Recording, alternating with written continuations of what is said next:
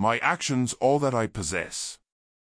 And if need be I will carry your death wish, back into the arms of this real life. My back to your back. This has been no easy religion, Written, break, lift and thrived. Why would anyone want to do this anyway? A fair number of the benefits of this system have already been alluded to in the preceding sections. However, not all have, and it is worthwhile to give them the coherency of their own section for the reader to reference. Moreover, whereas the preceding sections either lay out the theory or address the concerns folks are likely to have with it, this section is designed rather specifically to extol the plausible virtues of a moneyless free labor society. Beyond the concern, pragmatics, and nitty-gritty inner workings of the systemization of societies, there are the fairly important broad strokes that a given systemization sets forth. Typically these kinds of things are the real motivating features of a systemization of society, the aspects that folks want to endure, the aspects that give them reason to want such a thing. The whys of the why bothers with anything at all.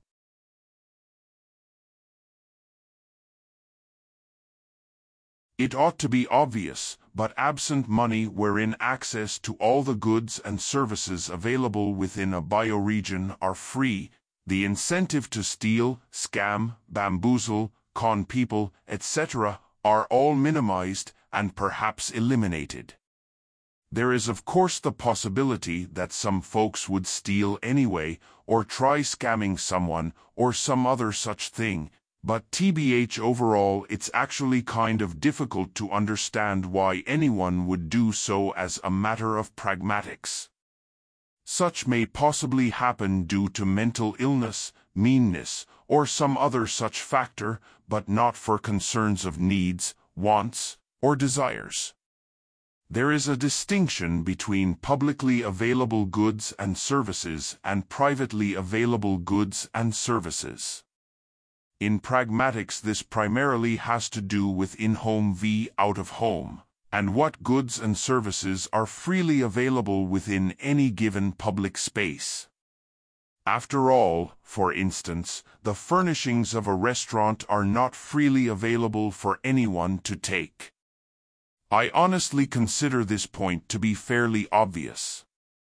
But it can be generalized as whatever goods or services someone is choosing to provide are exactly the goods and services that are freely available. My sense is that an asinine person could fairly easily steal something. That is, take something that was not intended to be provided, or to steal that which was freely given. But that such actions are rare, rather odd, and ultimately not of significant concern, though they ought be avoided. For instance, folks may attempt to steal something that wasn't ever offered up, such as private goods of the home, etc. Why they would do so, however, would be fairly extremely idiosyncratic, as they would have access to similar material goods elsewhere. We are speaking of things that have value via their sentimentality, familial relation, relative uniqueness, etc. Likewise, someone may end up stealing something that was freely given, but with some kinds of limitations associated with it, as in, to utilize something in a way by which it wasn't intended or allowed to be utilized. Or, whereby what was offered was partial access, and instead it is taken as exclusive access. Again, I think such instances would be fairly odd, rare, and idiosyncratic to peculiar circumstances, as aside from relatively unique things, things that have sentimental value, familial value, etc., those kinds of goods and services are available freely elsewhere. In other words, there just isn't a strong motivational force to do so. Now, childishness may be among the strongest such motivational forces for such behaviors. A kind of playfulness, hooliganism, etc., whereby breaking the law is done for the funsies of it all. And tbh, I have some significant degree of sympathy towards such behaviors, from the wee ones that is. It is something that is actually quite fun, enjoyable, and worthwhile, I'd say, in terms of lived experiences, life, something to do, etc. I am here speaking of such amaze-ball things as stealing food from someone's garden, petty vandalism, trespassing, and so forth. Things that really are quite petty, mostly or completely harmless, and ultimately are fun kinds of things for the little ones to do. If the adults here can manage to recall themselves being the wee ones, and perhaps have the good sense to understand that of course the adults knew what you were doing, we just thought it was cute. Musing a boundary, just to watch you gingerly step over it. Now, this understanding of criminal behavior is actually predicated upon not only the moneyless free labor society, but also the ethics argued for and defined within the odd questions of privilege, a slight history of colonialism. Or as will the poets, the gleam in your eyes sent little tingles down my spine. But then you smiled and looked at me, and I was frozen in time. To the former, this piece, the fact that within the system the actual availability of all non-private goods and services is free, entails that it is technically impossible to steal the goods on offer at public places. Again, one could steal the goods or services from a public place that was not on the offer. But if the goods or services are on the offer in public spaces, they cannot really be stolen.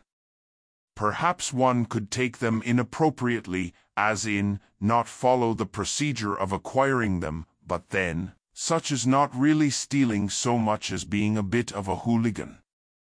Moreover, it isn't as if, in general, such goods that may be stolen from public places, the things that were not on the offer, cause much harm to the person being stolen from. After all, those things too were freely given to the public establishment. Granting that such is shitty behavior on the part of the persons doing the stealing, the point is that the harms associated with it are at least lessened, perhaps minimized, and possibly eliminated. The delineation between public and private having been fairly warped to moneyed concerns in the current, it is worthwhile giving just a scant bit of attention to that particular distinction. Businesses are public places. The barber shop is a public space, not a private one. A restaurant is a public space, not a private one. Businesses by their very nature are public places, not private places. Private places are homes and houses, places where people live, where entrance to such a place is by asking and inviting. The notion that businesses are anything other than public places is to pretty much completely misconstrue the meanings of those terms. Being privileged or honored enough to be the local barber, storekeep, shopkeep, restaurateur, etc., entails the capacity to make choices about the place, but the place is a public space, not a private one of ownership. Ownership is an odd turn of phrase, something a slave master might be familiar with, but no free person should consider without some seriously shaded eyes. Likewise, the stealing from private places is at least mostly harmless. No one is going to starve or be seriously harmed by doing so beyond the sentimentalities and idiosyncrasies of the theft, damage to the property, etc. That said, it is exactly the idiosyncratic, the sentimental, the personal things that carry the worth of the meaningful distinctions between public and private things. Stealing something of value really entails stealing something of personal sentimental worth, or stealing something that has an idiosyncratic relationship to someone's. Folks ought be able to get a sense of what is meant here by private, public, in-home, and out-of-home concerns, publicly available and goods and services that are not intended for public use. Having the capacity to have private goods and services, private relationships, idiosyncratic relationships with things and people are all kinds of important things for the species. Though I would note here that such concerns are strikingly similar to the concerns regarding the supposed value of monies, there isn't anything obvious of intrinsic value therein. Such diverges a bit too far from this piece's topics, but there is a tangential relation to this section. One cannot steal something that has no value. Value, in other words, is what takes on the meaningful import of stealing or not ownership as such.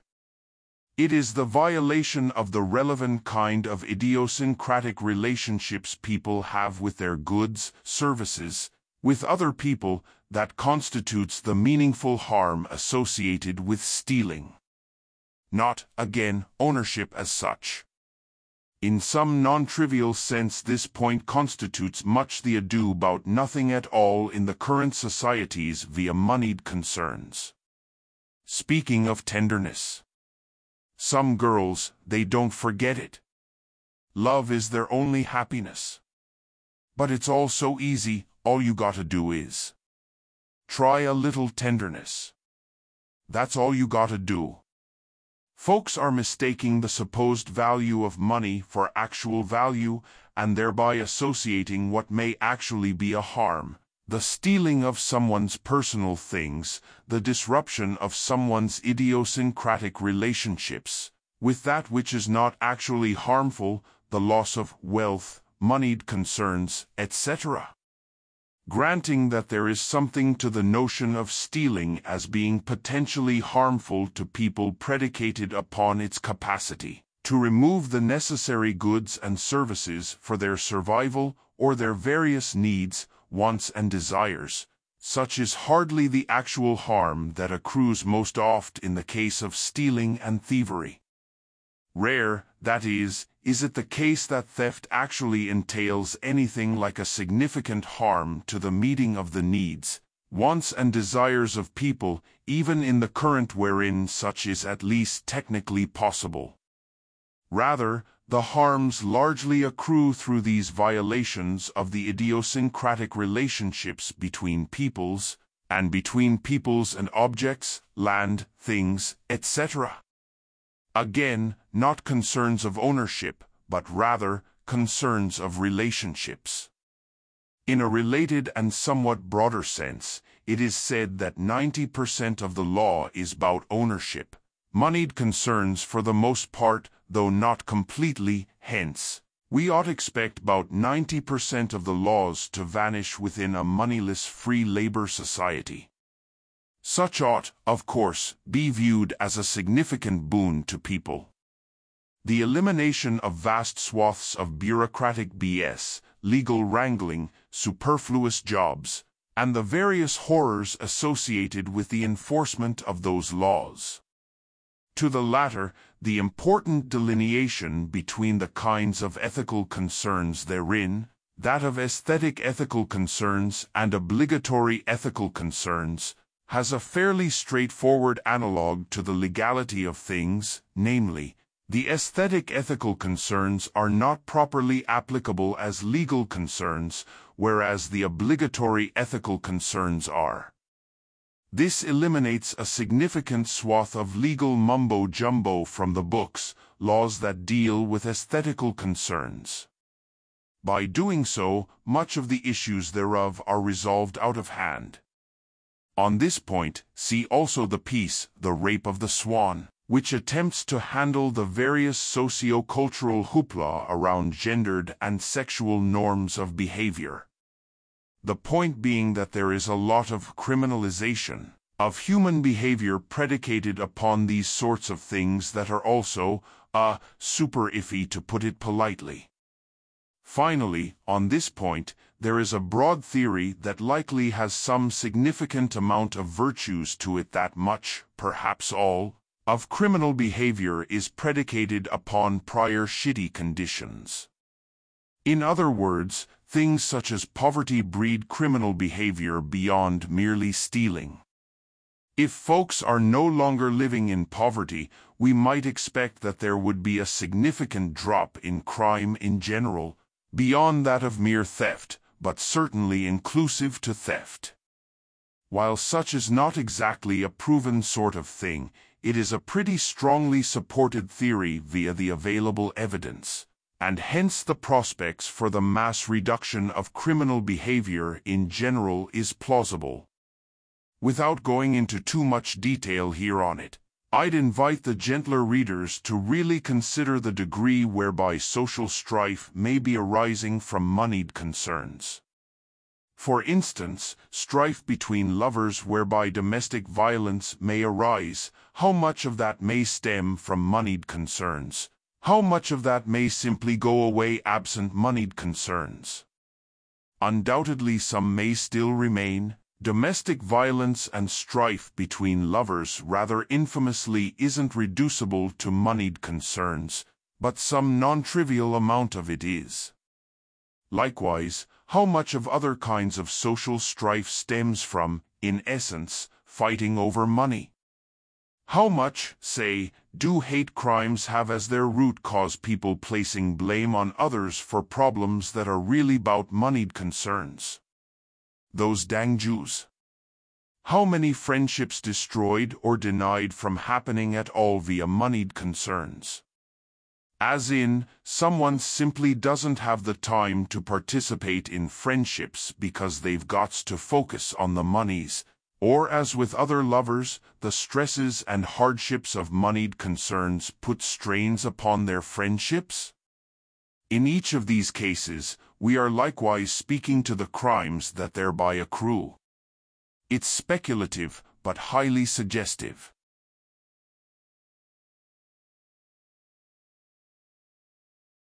Didn't mind the distance, I don't mind. Wish your job was different, I can only wait for. Used to be chill. Feelings got deep real fast, real. Deeper, heavy, fast, I feel. It's a little deeper, I feel. Heavy, fast, I won't lose grip. Chest to mouth, sex to mouth. I'm feeling it. Deeper than before. Hate sleeping alone. The reduction of overall labor fundamentally has several aspects to it, some strongly related to the hands of labor, some that just kind of fall out of the system. In the case of the theory, we are understanding the reduction of overall work hours as an essential good. Pretty much anywhere we can go without laboring, especially outside the home, while retaining high-quality lives, we call such a good. Understanding that much of the quality of lives resides within the capacity to have and raise a family, have access to high-quality goods and services, capacity to do hobbies, be playful, travel, etc. 1. Absent the use of money, whole sectors of the existing economy largely or completely go away, or at the least they are wildly transformed. Here, of course, I am pointing especially to the finance sector of the economy, those that literally deal with money as a matter of business. It is actually a bit difficult to tell from the perspective of the theory exactly which of these jobs and businesses would really go away, which may transform to a wildly different form, and which may remain but in a very diminished form. After all, accounting as a skill remains relevant. Counting goods, keeping track of which goods go where, keeping track of hours worked, and in general tallying totals and so forth all remain relevant skills. Whereas, say, stock markets seem like they are entirely irrelevant, though who knows, Perhaps someone will find a use for the skills associated with the laborers in the stock market within the system, or perhaps some relevant transformed version of the stock market, such that it is not predicated upon money but perhaps as a useful measurement of value of various industries, via some other metric. See for instance the various discussions regarding the open gift-giving market as a plausible analog to the stock market. Banks likely don't have much of a meaningful role as such, though again, perhaps there are skills associated with it that may have relevance in other ways. Again, such is actually fairly difficult to tell from the theory alone. As others and in practice there may be aspects that remain relevant. In any case, all such reductions in labor are an essential good. It gifts back to the laborers their time which they can thereby utilize towards other essential labors, like raising families, enjoying life, socializing, doing hobbies, which generally produce other kinds of goods and services, and so forth. 2. The mass reduction in trade through the reliance on bioregional constraints likewise entails a massive reduction in work hours associated with trading. These labors remain relevant, but likely significantly diminished. 3. The removal of superfluous labor through the hands of labor. The laborer is incentivized to produce high-quality goods that last longer, as this means less labor for them, maintain existing goods as long as possible, efficiently utilize local and non-local resources as such entails less labor overall. Their reward is the reduction in work hours, which in turn are largely spent doing the labors within the home, raising families, and partaking in the goods and services freely available to them. At the same time, the laborer is incentivized to work as such is exactly what provides them with the freely available goods and services within the local community. Absent the metrics of money, on high fiats, and arbitrary standards, the hands of labor balance these out to a maximal degree relative to a given bioregion, predicated upon the needs, wants and desires of the people within said bioregion.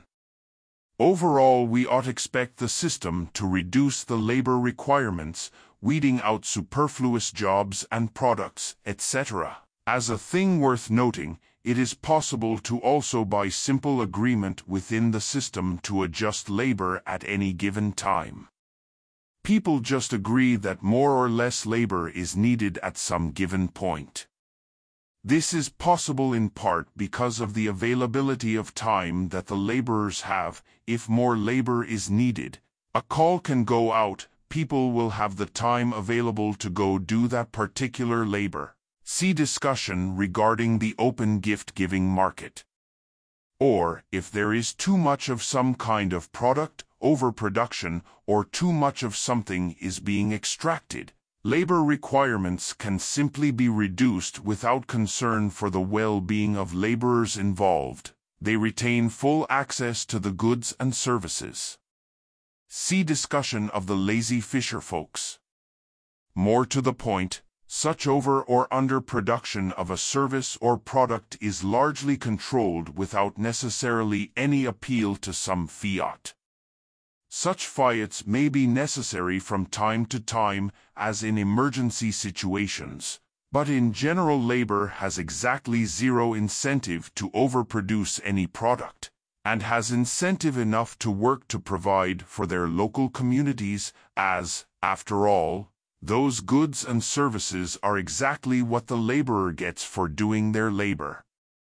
4. Strongly related to 1 and 3, the system provides very little to no incentive for scam labor. That is, those jobs within the current system designed to harm people, steal from them, provide low-quality products, etc., all largely or completely go away. We lament over those kinds of jobs in the first place, and we may not be particularly fond of the people doing them. But such is not really the point. The point is that within a moneyless free labor system, there is simply no incentive to do those kinds of things in the first place. On the point of providing low-quality products, there are two key aspects. For A, the propensity for labor to prefer to provide higher quality, more durable goods entails some significant degree of removal of low-quality goods, whatsoever those goods may be. For B, removal of superfluous goods and services. Here we are largely pointing to the plethora of goods that create a glut of products. What is provided here is not an exhaustive list, but merely some plausible goods and services that would no longer be produced or provided. For BI, goods, for instance, that are utilized purely as a way of advertising or enticing people to buy some other product, as in, get this thing free when you buy this other thing, since there is no need to buy anything, offering some other freebie is pointless. For BII, goods imitating other goods. Here we refer to so-called cheap knockoffs. Their value in the current system, of course, is to provide some cheaper version of some other product on the market. However, such incentives to do so largely go away. Little doubt there will be plenty of lesser or higher quality goods around, but in terms of deliberately making knockoff low-quality goods, there is no real incentive to do so. Perhaps among the most relevant of cases regards construction materials and materials used within machinery. As a matter of pragmatics, a large number of these kinds of goods largely go away in virtue of the reduction of trade, as a large portion of these kinds of goods and services are strongly related to the desire to make money through trading them with other bioregions. It is somewhat unclear as to the degree that this system will accomplish this particular task. After all, the expected increase in hobbies, small craft industries, etc., all will likely entail a great degree of imitation. However, when it comes to industrial goods, that is, goods that are derived from large-scale industries, the moneyless free labor system ought to remove the incentives to do so. After all, they aren't trying to make a buck by doing things cheaply, nor are they trying to make a buck by scamming. They would be trying to make the goods and services largely for their own community, and largely providing the very goods and services they themselves will be utilizing within said community. Making something cheaply simply means they have to make it again. In other words, there are incentives to copy, to imitate, but there are not incentives to make cheap, low-quality knockoffs. For BIII, reduction via bioregional constraints. Some goods and services that are only available via interbioregional trade would tend to go away, as there isn't any particular incentive to provide for them. The degree of this varies a great deal, and is discussed with greater detail elsewhere in this piece, but in general the imperative for shorter supply lines and the reality of bioregional constraints, coupled with the hands of labor, will tend to not produce a good amount of the goods and services it currently does for far-flung bioregions. Which isn't to suggest that those goods and services aren't necessarily produced at all, but rather, that such goods and services would be produced more locally and without an eye to making a buck. Being more locally produced itself entails less work hours overall in the system, while lacking the motivation of moneyed concerns entails fewer of the products being produced, or more pointedly, a better balance whereby overproduction is avoided. 5. Better utilization of technologies towards the aims of reduction in overall work hours. This aspect, like the others, is not something whereby folks can determine the amount of reduction via the theory alone. In this case, the point is best summed up by the reality that in the current the loss of a job is necessarily considered a bad. This is true from the overall economy's perspective, as well as the perspective of labor with the capital L. There are, however, other kinds of aspects to this concern that are perhaps more apparent these days, such as the plausible capacity to utilize the internets for commuting to work, the reduction thereby in office spaces, the reduction thereby in middle management positions, and so on. In each of these kinds of cases, there is significant pushback from people because, after all, those kinds of reductions entail a reduction in the amount of money they are making, and I mean, to their imaginative fictive musings, money is life. So it matters a lot to them. Course, such is actually quite crazed, perhaps a literal sort of madness people are suffering from, but nonetheless it is there. Such labor in a moneyless society is simply noted as not being worthwhile for a wide variety of reasons, and is thereby negated, with that time being gifted back to the laborers. 6. Maximally superfluous labor. It is unclear how much labor currently is merely a product of the systemization's requirement to work to live. There is no small amount of it, however. I want to try and be as clear as I can on this point. A lot of labor, perhaps a great deal of labor, is in the system simply because people are forced to work to live. I want to try and give some examples, both generalized and specific. 6a. Most jobs associated with pushy sales tactics. While adverts are relevant, any job whereby the aim is to try and force someone to buy something, simply in virtue of making money, such jobs are maximally superfluous labor. They quite literally only exist within a moneyed society.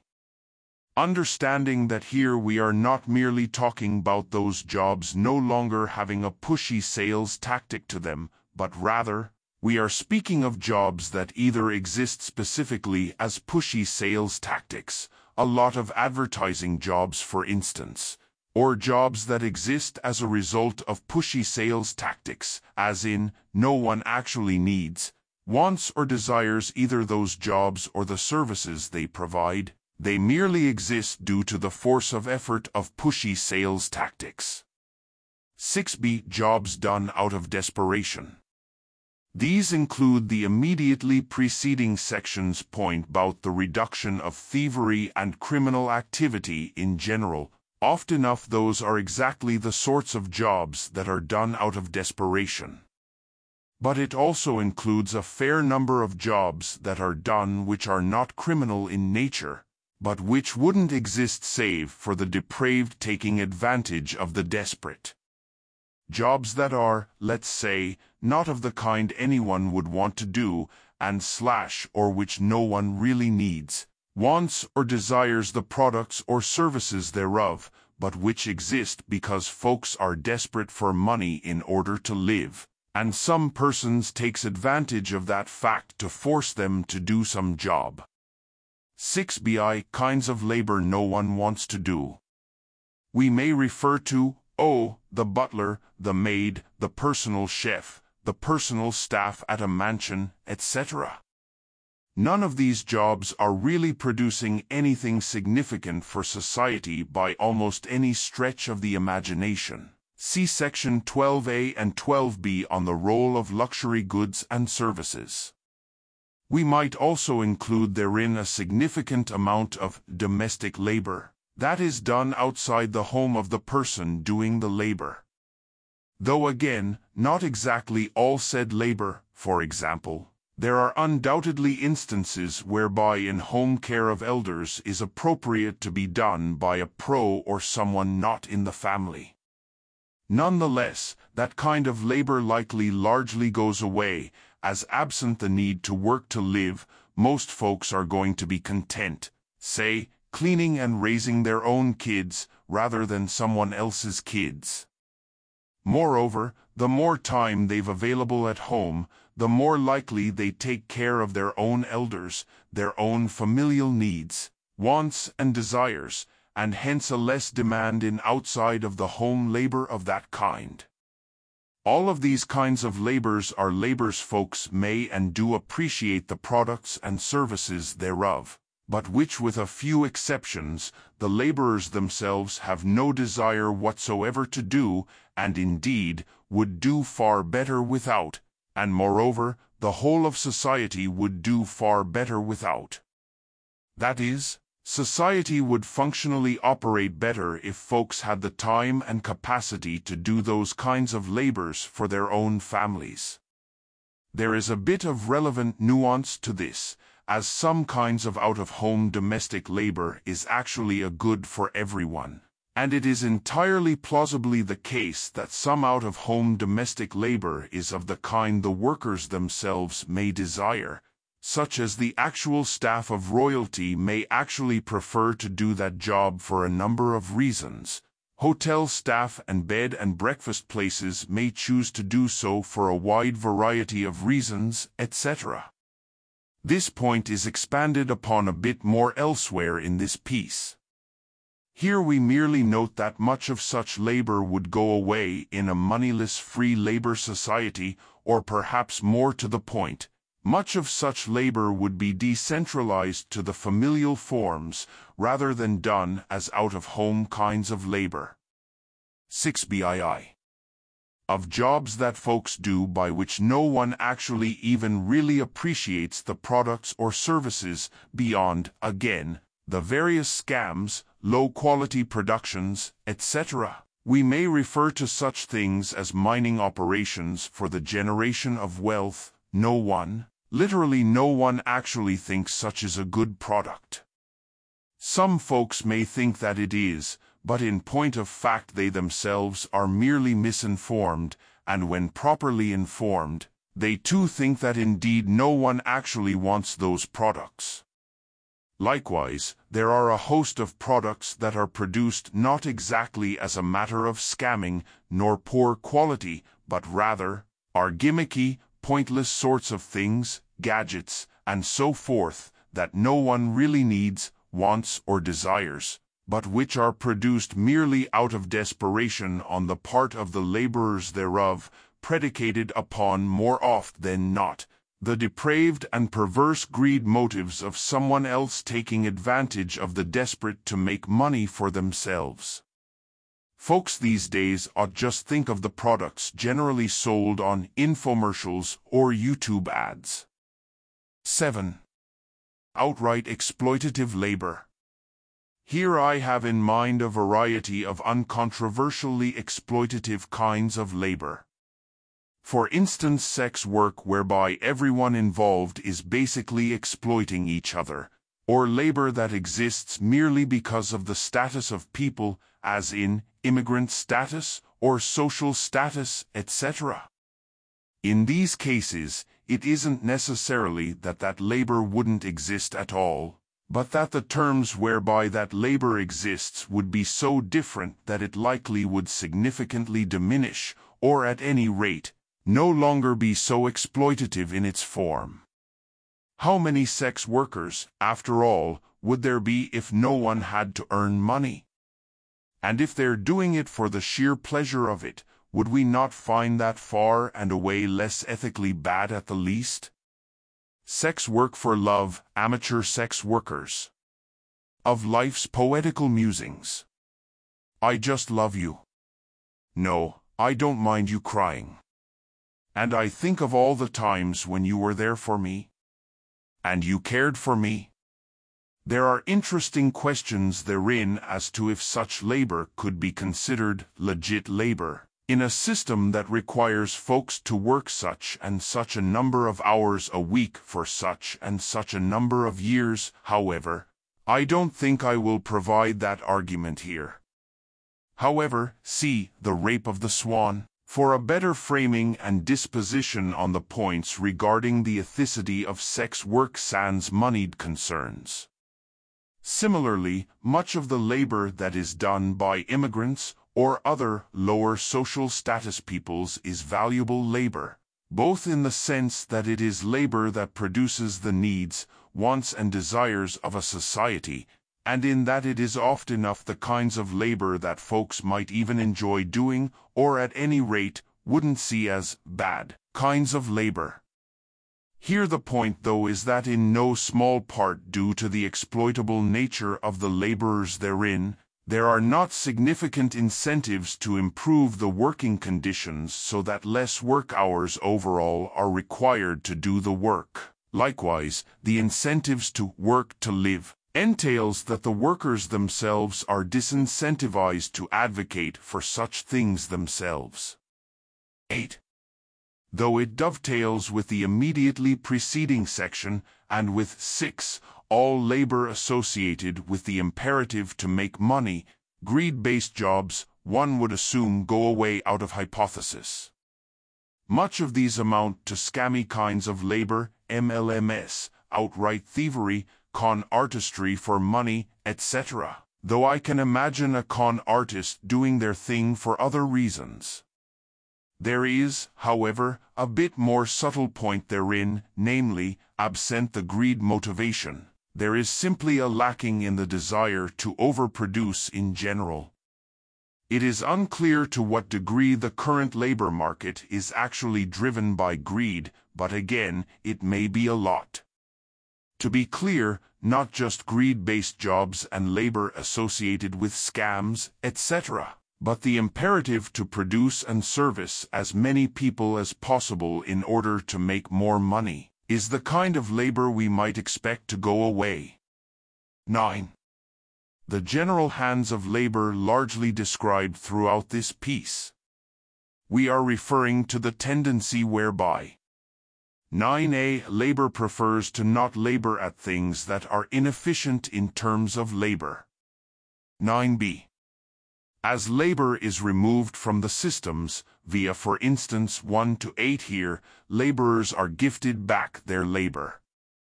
9c. Laborers with more time will tend to do labors in home, via hobbies, entrepreneurship, production of entertainment, etc. 9d. Such labors tend to thereby reduce demand on out-of-home labor, as in hobbies and small businesses reduce the demand on industries, the general preferred method of labor. 9di. Whereby such labor is understood as joyful sorts of labors, the kinds of labors that the species tends to enjoy, is done literally for the joy of it, etc. 9e. Therefore there is a reduction in the overall system of labors, and perhaps we may phrase such as the reduction of the laborious labors. 10. Reduction or elimination of performative labors. Here we are referring rather specifically to the kinds of labors at a job that are done in order to look busy or to be productive, brown-nosing sorts of things. A bit more than this though, the kinds of labor at a job that are done pretty much because the worker is there, and something ought to be done while they are there, or simply having workers there because to have them there is to pay them, and paying them is sort of the point of the job. These are the kinds of things that arise both from strict work-hour quotas and from the imperatives to work to live. In the former, there is an imperative to work a certain set number of hours in order to qualify for various benefits. Hence, a job that may actually take less time nonetheless has workers on the job for the full allotment of time. Which, to be clear, makes sense in that system, but which entails actual performative labor, just standing around, looking busy, and so forth. In the latter, there are incentives for workers to work more and more hours, to make all the more monies. This has of it both the reality of subpar, scammy kinds of labor, pretending to work, taking one's time, and so forth, and also the reality of actively seeking out as much work as possible, even if that work is legitimate labor. Doing so puts pressure on business and society to find jobs, any sort of jobs to provide them with labor. This dovetails with several other aspects of this subsection. Here the point is that a moneyless free labor society has a tendency to actively avoid and suss out that kind of labor. Taken in total, the strong suggestion here is that these and plausibly other aspects of a moneyless free labor society will tend to suss out and eliminate superfluous labor in the existing systems, that there is a lot of superfluous labor in the system, that with that surplus time gifted back to the laborers, further surplus labor within the system will be identified and removed to some limit whereby the actual needs, wants and desires of the society are determined sans reference to the distorting effects of money upon the system, and finally, that such constitutes a good for the species.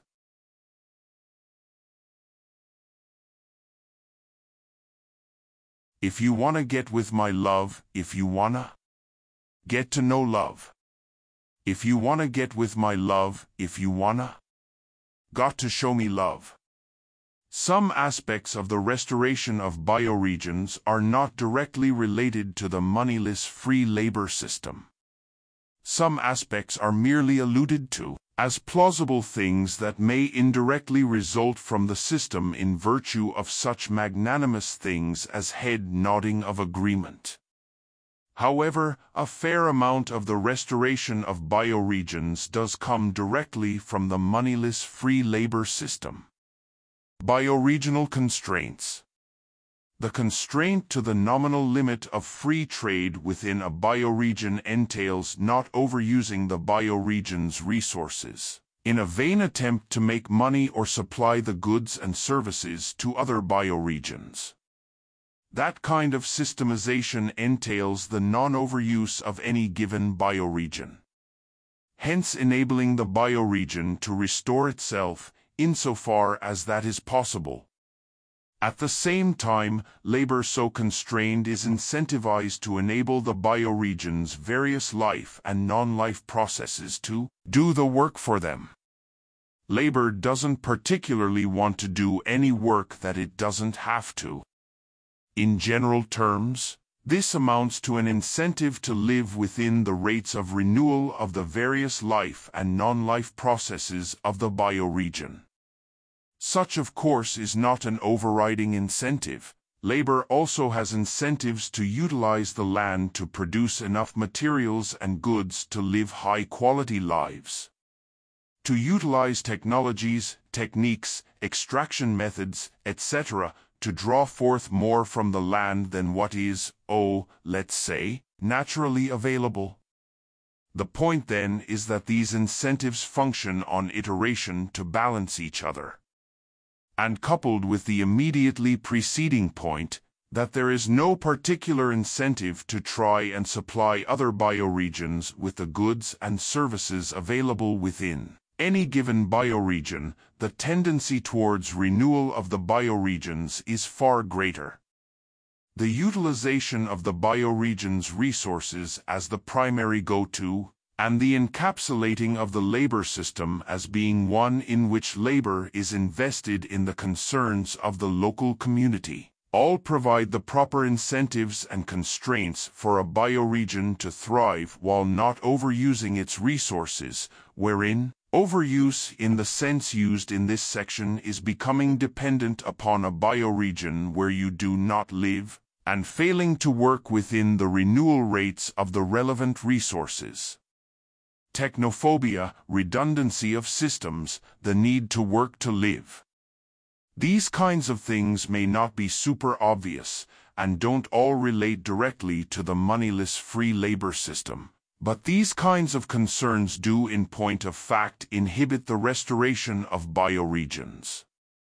Though it isn't always the case, insofar as technology enables people to work less while producing the same amount or more, these kinds of technologies overall reduce the consumption of the existing resources. This is due to a variety of factors that require some detailing. Going to work entails the use of resources. That is, in general, the transporting of the persons to and from work, and whatever the labor is that the person is doing, generally uses some set of the resources within or without of the bioregion. Here we may note in the current the material costs associated with transport as being fairly significant. If technology enables us to reduce that, so much the better. In the relevant currents, this has a lot to do with telecommuting and labor that can be performed within the home more generally.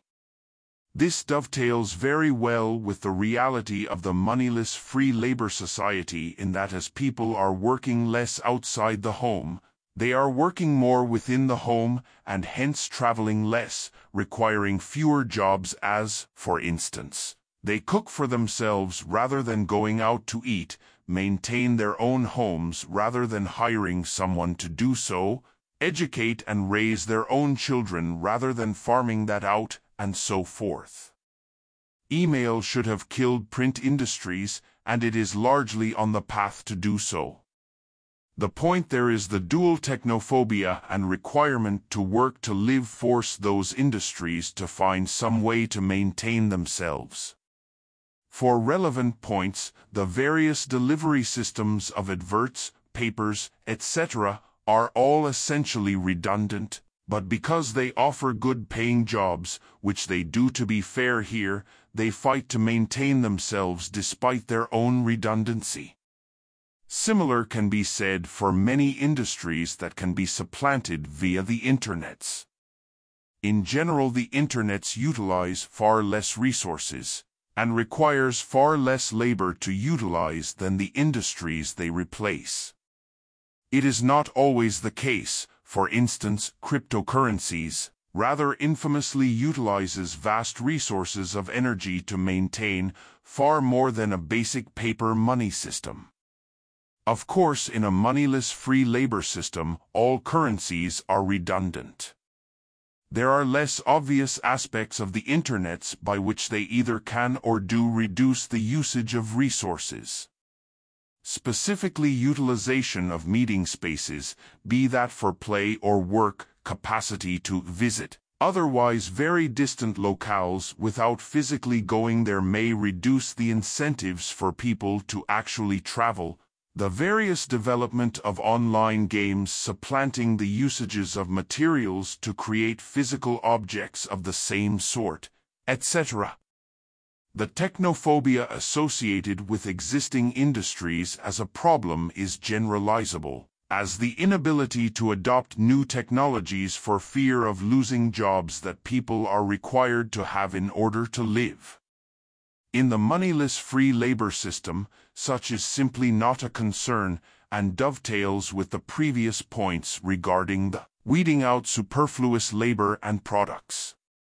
Fewer jobs entailing general reduction in usage of resources.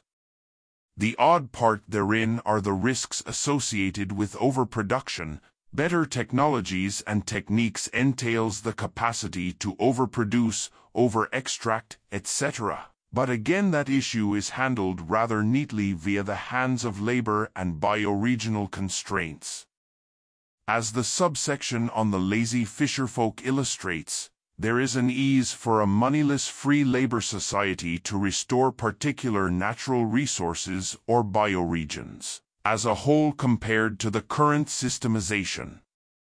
Restoration is enabled to occur by ensuring that people are provided with all available goods and services as a matter of course, rather than via whatever their specific means of labor so happens to be.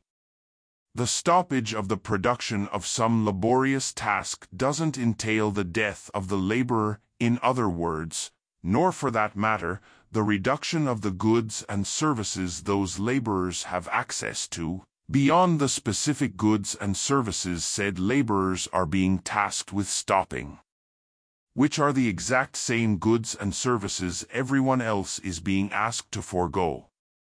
In the current, such targeted actions are simply not plausible.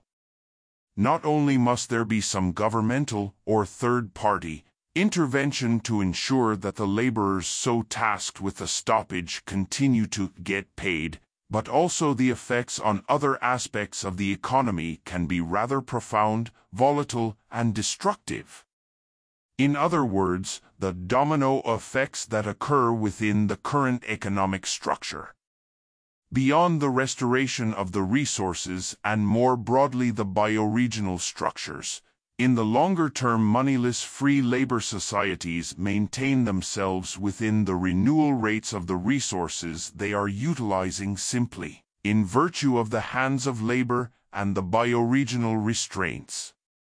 Rather than reaching crisis points whereby the species has to make desperate choices, labor's incentives are exactly to maintain the resources at a maximally reproducing rate, as it means less labor for them overall.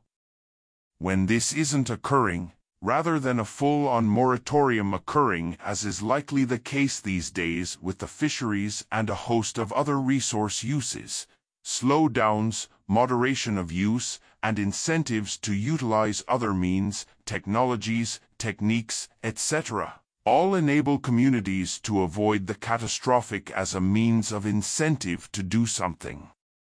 It is a bit more subtle, but perhaps plausibly the case, and plausibly particularly pertinent. In the current the mentality of the economic towards dispositions of externalizing costs, the disposition towards hoping that someone else can do it, the disconnectedness between people and the processes whereby their goods and services are produced, all entail a problem for the utilization of resources and the degradation of the environment. It is perhaps worth recalling that even the notion that folks ought to care for the environment at all was something that had to be fought for. What folks may in the current take for granted as a duh kind of thing wasn't really a duh kind of thing until fairly recently in human history. Or at least, only recently within the modern economic systemizations. The rationale that was commonly used was pretty much exactly something of the following form: look, I gots to eat, and that means I gots to make money. Wild space, natural spaces, these things are not going to feed me. Money feeds me. Which of course, and again, is actually quite literally crazy. It isn't just wrong, or wrong-headed, it isn't just that it isn't understandable or relatable, though of course it has reality to it within the systemization of modern economies, it is quite literally crazy. It is of course wrong on a technical level, but then, that it is wrong that someone is wrong about something doesn't entail that they are crazy. It is crazy via vice. The vices therein are as alluded to before in the example of the destruction of the Amazon forest, but again, that example is just a particularly egregious example of what goes on all the time via the current economic systemizations. The rationale utilized destroys all means of production of goods and services as a means of justification for the production of goods and services. To reaffirm the relevance to this section, this kind of crazed, lunatic disposition is a resultant of the economic realities people are placed within in the current. To them, it makes sense, but then, the sense it makes is entirely a lunatic sense. Course, even the non-crazed within such a systemization also recognize the sense therein to the point. It is true that in the systemization folks do in point of fact need to do many of these fairly crazed sorts of things in order to live. Work to live, after all, is the reality. But that one has to do the things in order to live doesn't entail that the things one has to do are, sane. It is the folks who think with assuredness that in point of fact all these things that make lunatic sense are sane, those the crazed uncle fuckers. What this amounts to in the current are such things as casual mentalities of the destruction of ecosystems, extinctions of species, or various modalities of argumentation that attempt to justify such things in the name of the system as necessary sacrifices the species has to make to the dollar bill.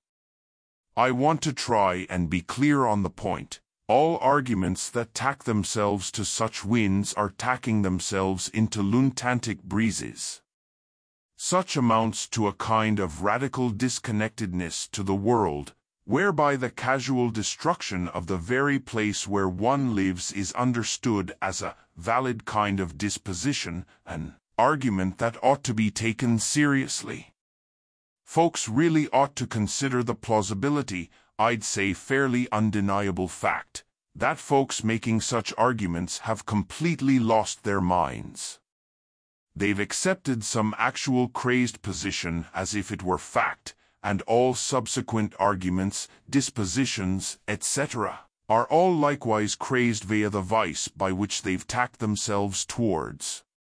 The disposition leads to such things as casual littering, casual industrial-scale pollution, casual clear-cutting of whole forests, casual removal of mountain tops, casual en masse destruction of whole species, casual destruction of whole ecosystems.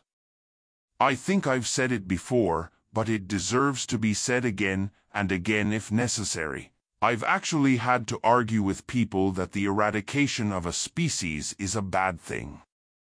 The eradication of a people is a bad sort of thing.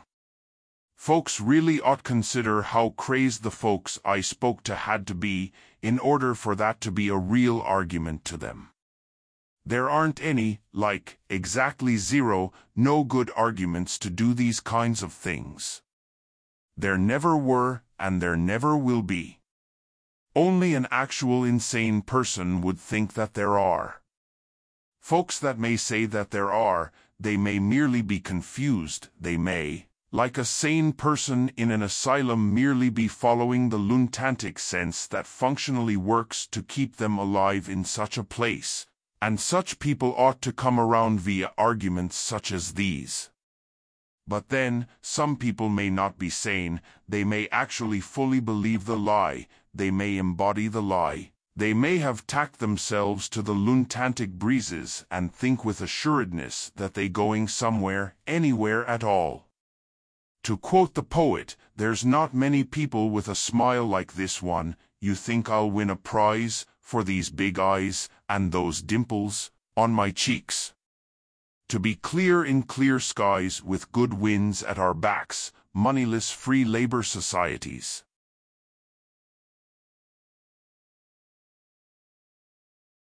Healthcare within a moneyless free labor society is rather straightforwardly provided. It is freely provided and freely available like everything else. Still, there are some points worth considering. Perhaps especially as many folks will think this merely a polar opposite to the current systemization. They may ponder such concerns as that between governmental structures and non-governmental structures. A moneyless free labor society isn't speaking of goods and services along that axis of concern, though. To quote the poets on the point, polar opposites don't push away. It's the same on the weekends as the rest of the days. And I know I should go, but I will probably stay. And that's all you can do about some things.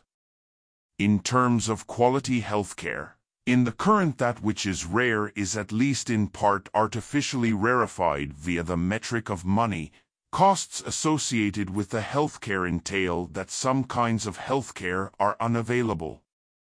Be it consumers, providers, or the manufacturers involved, each have some kind of monetary cost concerns that entail a limit on the kind, availability, etc., of healthcare. A given expensive machine or expensive medicine or a time-intensive care, all are predicated upon primarily monetary constraints and not necessarily the labor associated with it. Little doubt that some of these kinds of healthcare goods and services require more or less labor to produce, more or less resources, etc. However, the amount of labor to produce them, again, is far less than ever. The industrialization entails far less labor involved. And yet all the laborers involved are getting rewarded less than they would within a moneyless free labor society. Consider the following fairly critical point: if the healthcare workers are working full-time, the amount of labor involved is the same regardless. In other words, it doesn't really matter as a matter of costs in terms of labor to which sort of healthcare is being provided. Rather, there are fairly strange and arcane monetary concerns that make this or that healthcare practice more or less expensive. The people doing healthcare practice, which takes the same amount of time or a comparable amount of time to healthcare practice, are not doing any sort of labor that is markedly different. We may try to hold that the various operati involved in a given healthcare practice entail more labor from other folks, and specialization of skill sets, etc., and this is true. However, absent the metric of moneyed concerns, we can note those things and yet still hold that they are essentially of equal valuation. In other words, each individual involved is still just doing some labor.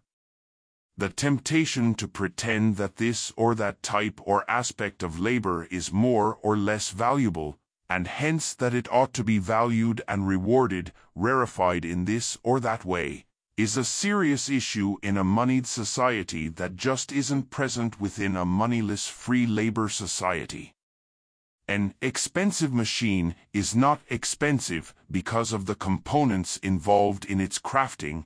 It is expensive, or not predicated upon the labor involved in its crafting.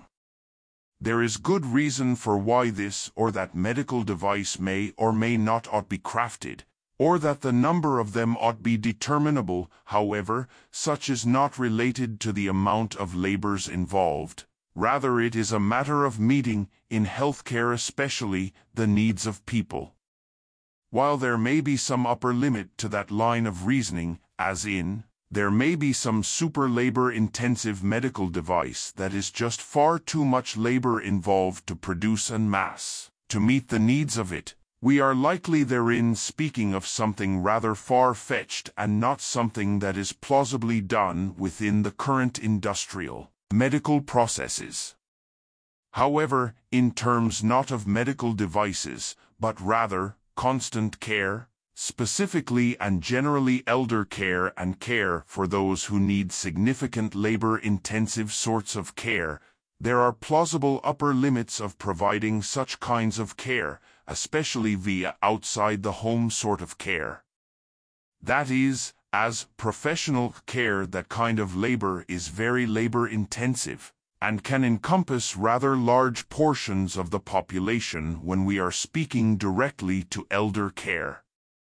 In-home elder care is likely plausibly better for a wide variety of reasons, aside from the practical limits of professional elder care, but here we are speaking directly to the capacity of a moneyed system or a moneyless system to provide for those sorts of things. In the moneyless system, the notion is going to be rather directly that as folks are gifted back more time for in-home activities, they will thereby be able to provide a far greater quality and quantity of elder care via in-home practices. In terms of resources used, these issues are already covered as it relates to resource use in general. As it relates to healthcare in particular, we might surmise that such uses of resources would be a general priority, or high priority. Meeting the needs, wants and desires of people as regards healthcare being a presumed good.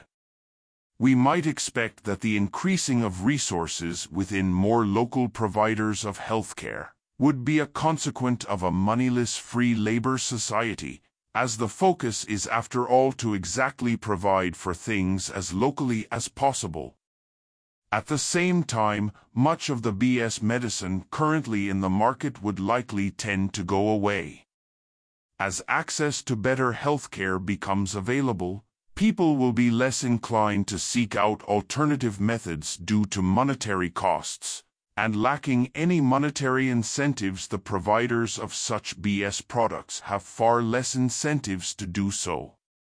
For sure, there will remain some reason to have these, and some folks that prefer them. But the point is that such kinds of products lack any monetary incentives for either their production, distribution, or consumption. They will tend to rather dramatically decrease, especially over time. Such also dovetails with the principle and section regarding reduction of labor. In regards to unnecessary medical procedures, howsoever individuals may define them, there isn't any obvious reason as to why such wouldn't nonetheless be provided. Again, such frivolities are exactly the kinds of labor that we might expect folks to prefer within a moneyless free labor society. The distinction between necessary and unnecessary medical procedures remains somewhat blurred, caught up in the various BS that is currently within the system. However, as a general rule, that sort of determination is likely best left between doctor and patient. An upshot within that is that all the various incentives for BS medical treatments are removed with the removal of money from the system, hence making far clearer the distinctions between these kinds of things. In pragmatics, hospitals and providers, like every other industry, simply make requests for their needs regarding their practices, and they are provided by the relevant other industries. No fuss, no muss about it. We again might hold that such is considered a high priority, but the process of it all remains essentially the same as all other industries. In terms of staffing, there isn't much reason to suppose that there are not plenty of folks willing and able to do such things. In the current, monetary considerations more than anything else are stymieing such folks from learning the proper skills and practicing. That is, in many places it takes money in order to learn the skills, or rather, in order to get a degree that says you know the skills, and in the case of many of the jobs therein, the pay rate isn't particularly fantastic. Both of which present themselves as significant hurdles to folks who may want to enter those fields of labor for any number of reasons that have little or nothing to do with monetary concerns at all.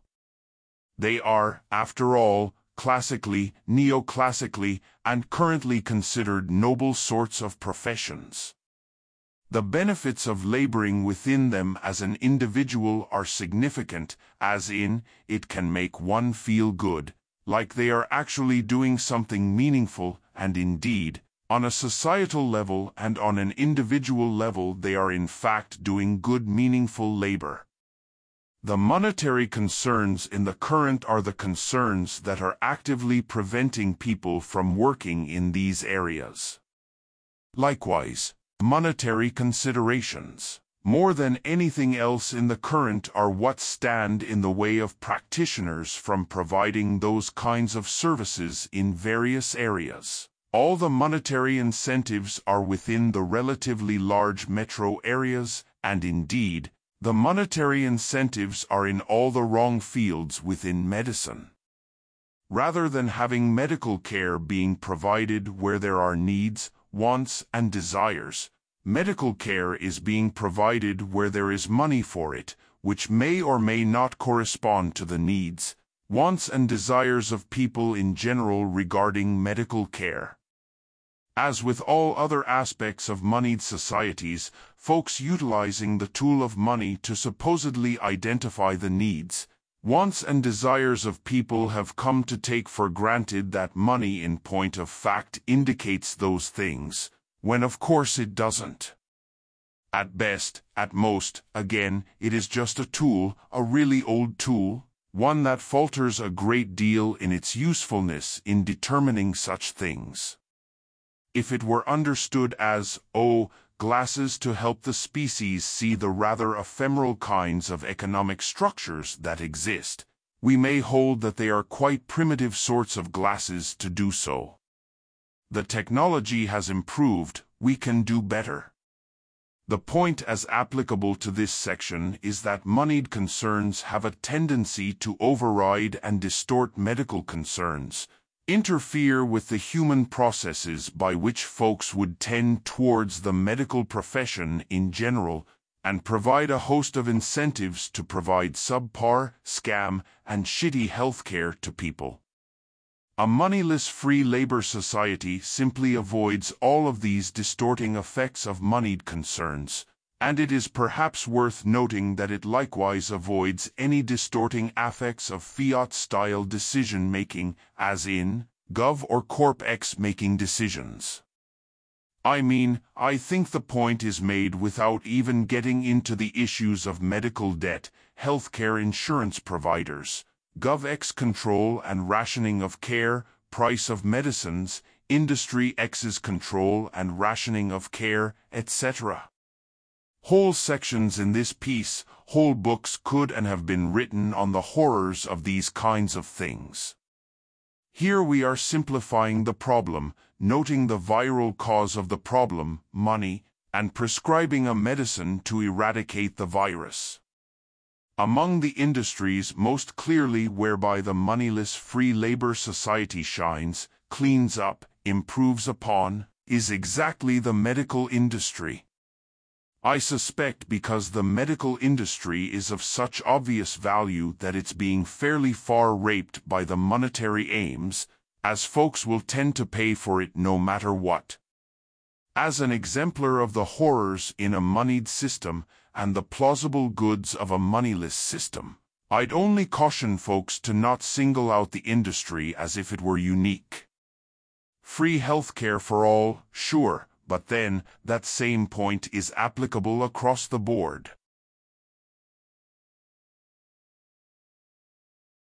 Musical musing, I'm winning you with words, 'cause I have no other way.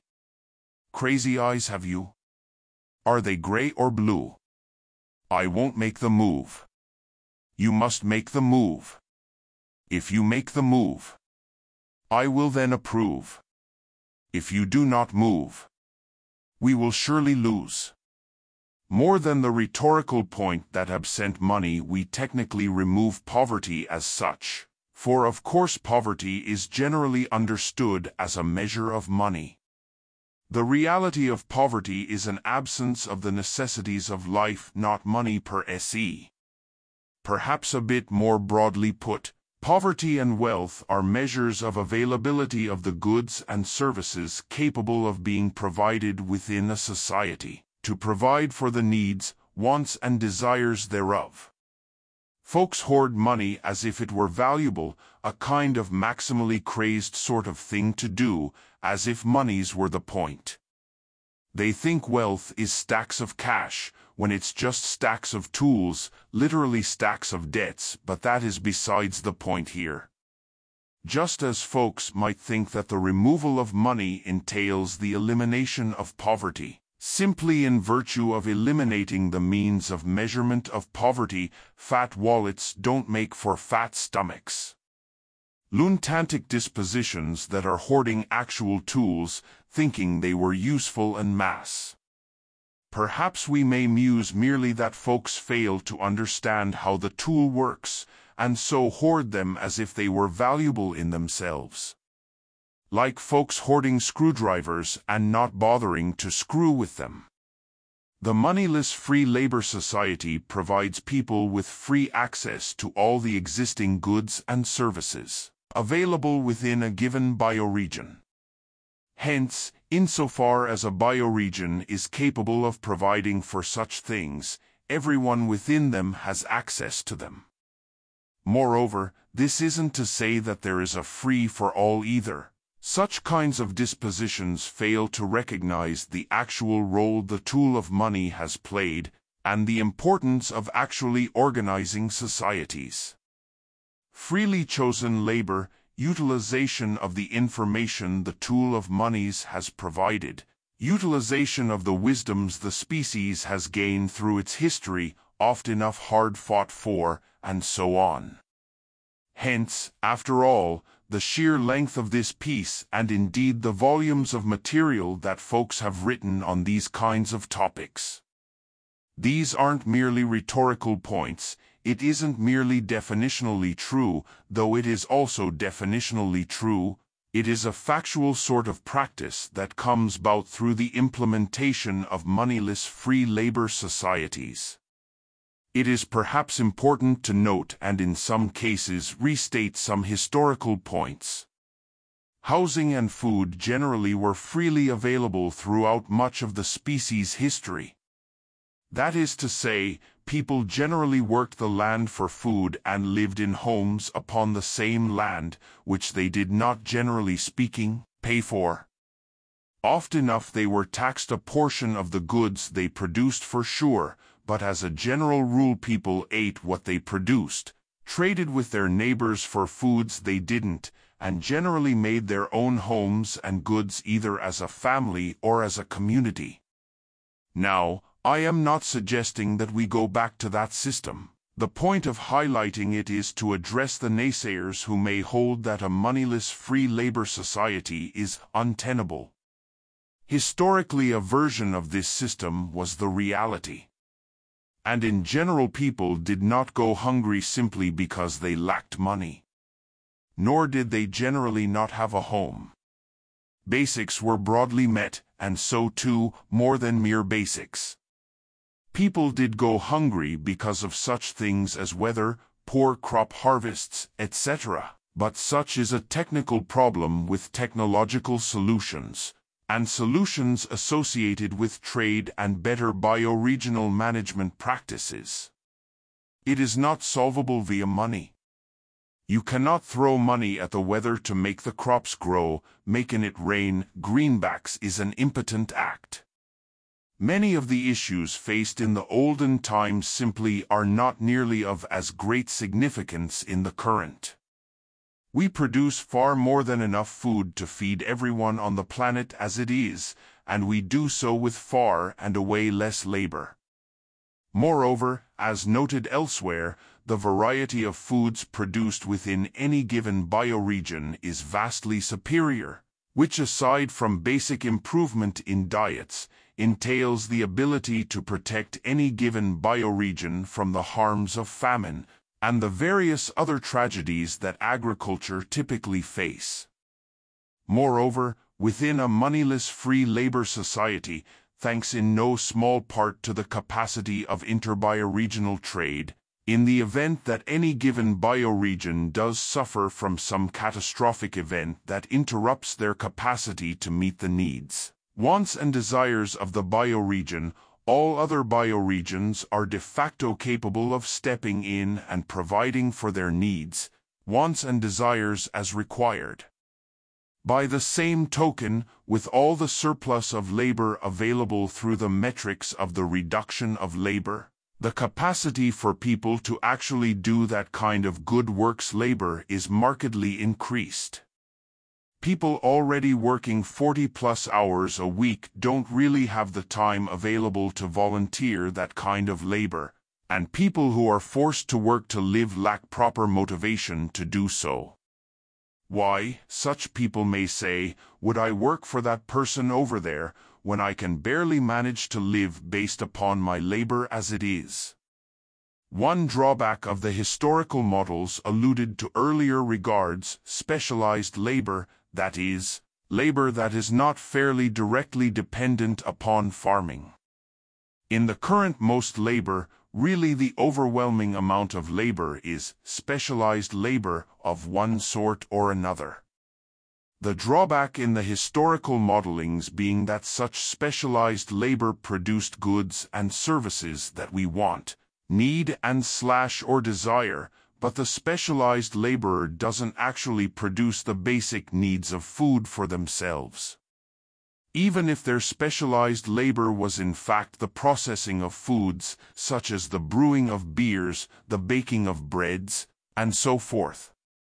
Hence, in no small part, the usefulness of monies within that system was to provide a means for the specialized labor to do their thing without starving to death. Within the moneyless free labor society, in a meaningful sense, what is being proposed is the removal of that aspect of the historical system whereby such specialized labor is effectively given away in much the same way as the labors of the farm were given away.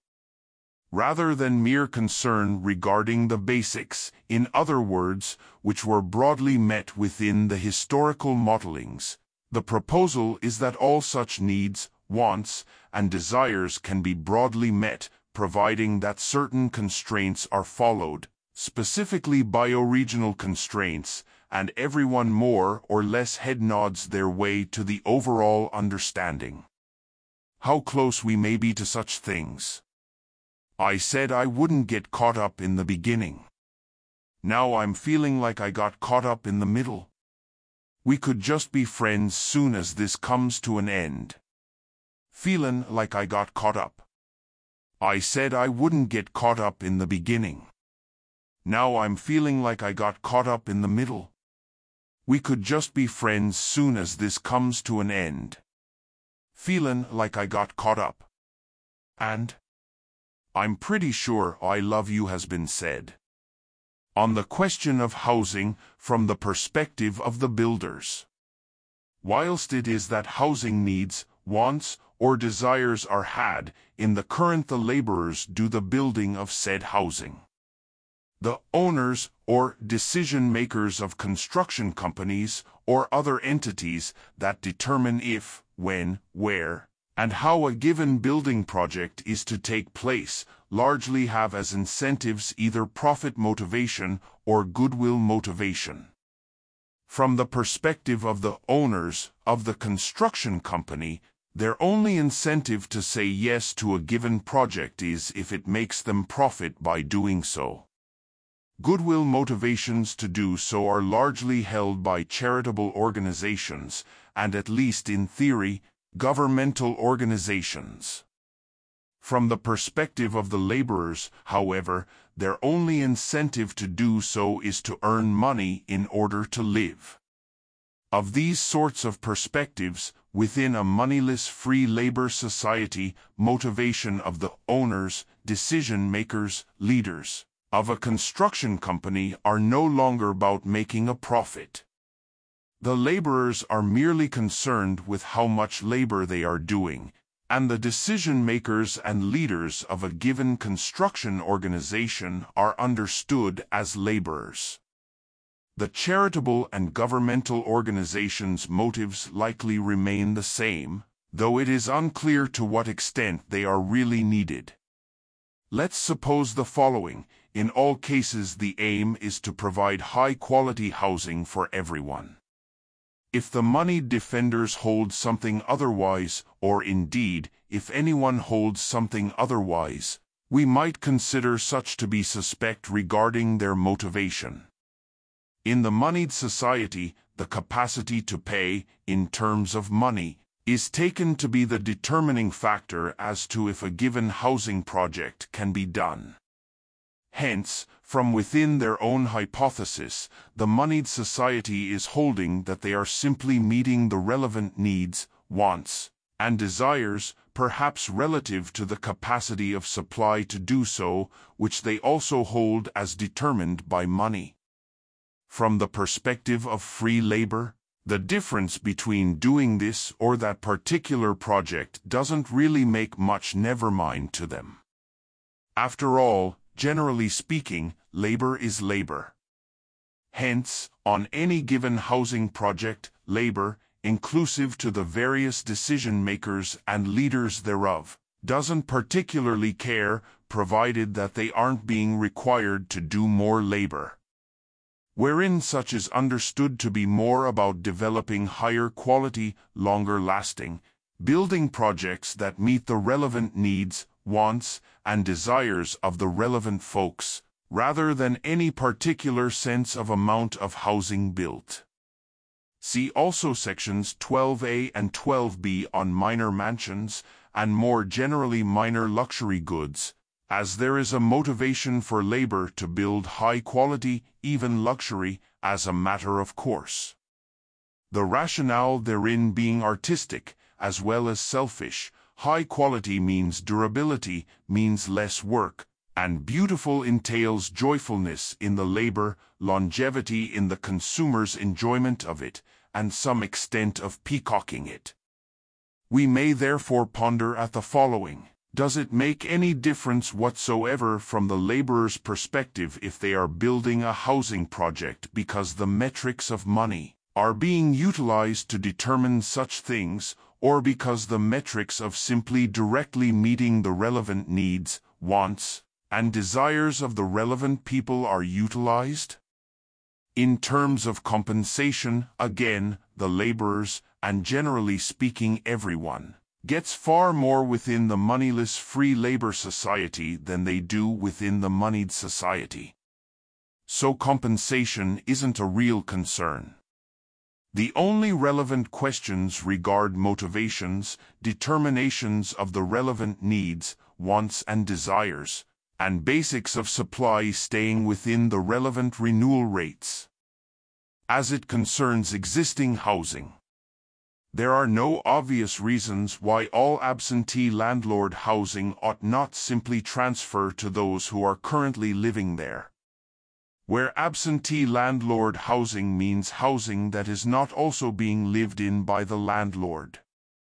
However, there are some unobvious reasons, and hence it is worth exploring the housing situation in some depth. 1. Single-family homes wherein the landlord is not also living there, and hence presumably is choosing to live somewhere else, could simply pass the home on to the family that is actually living there. There is no harm involved to the landlord, after all.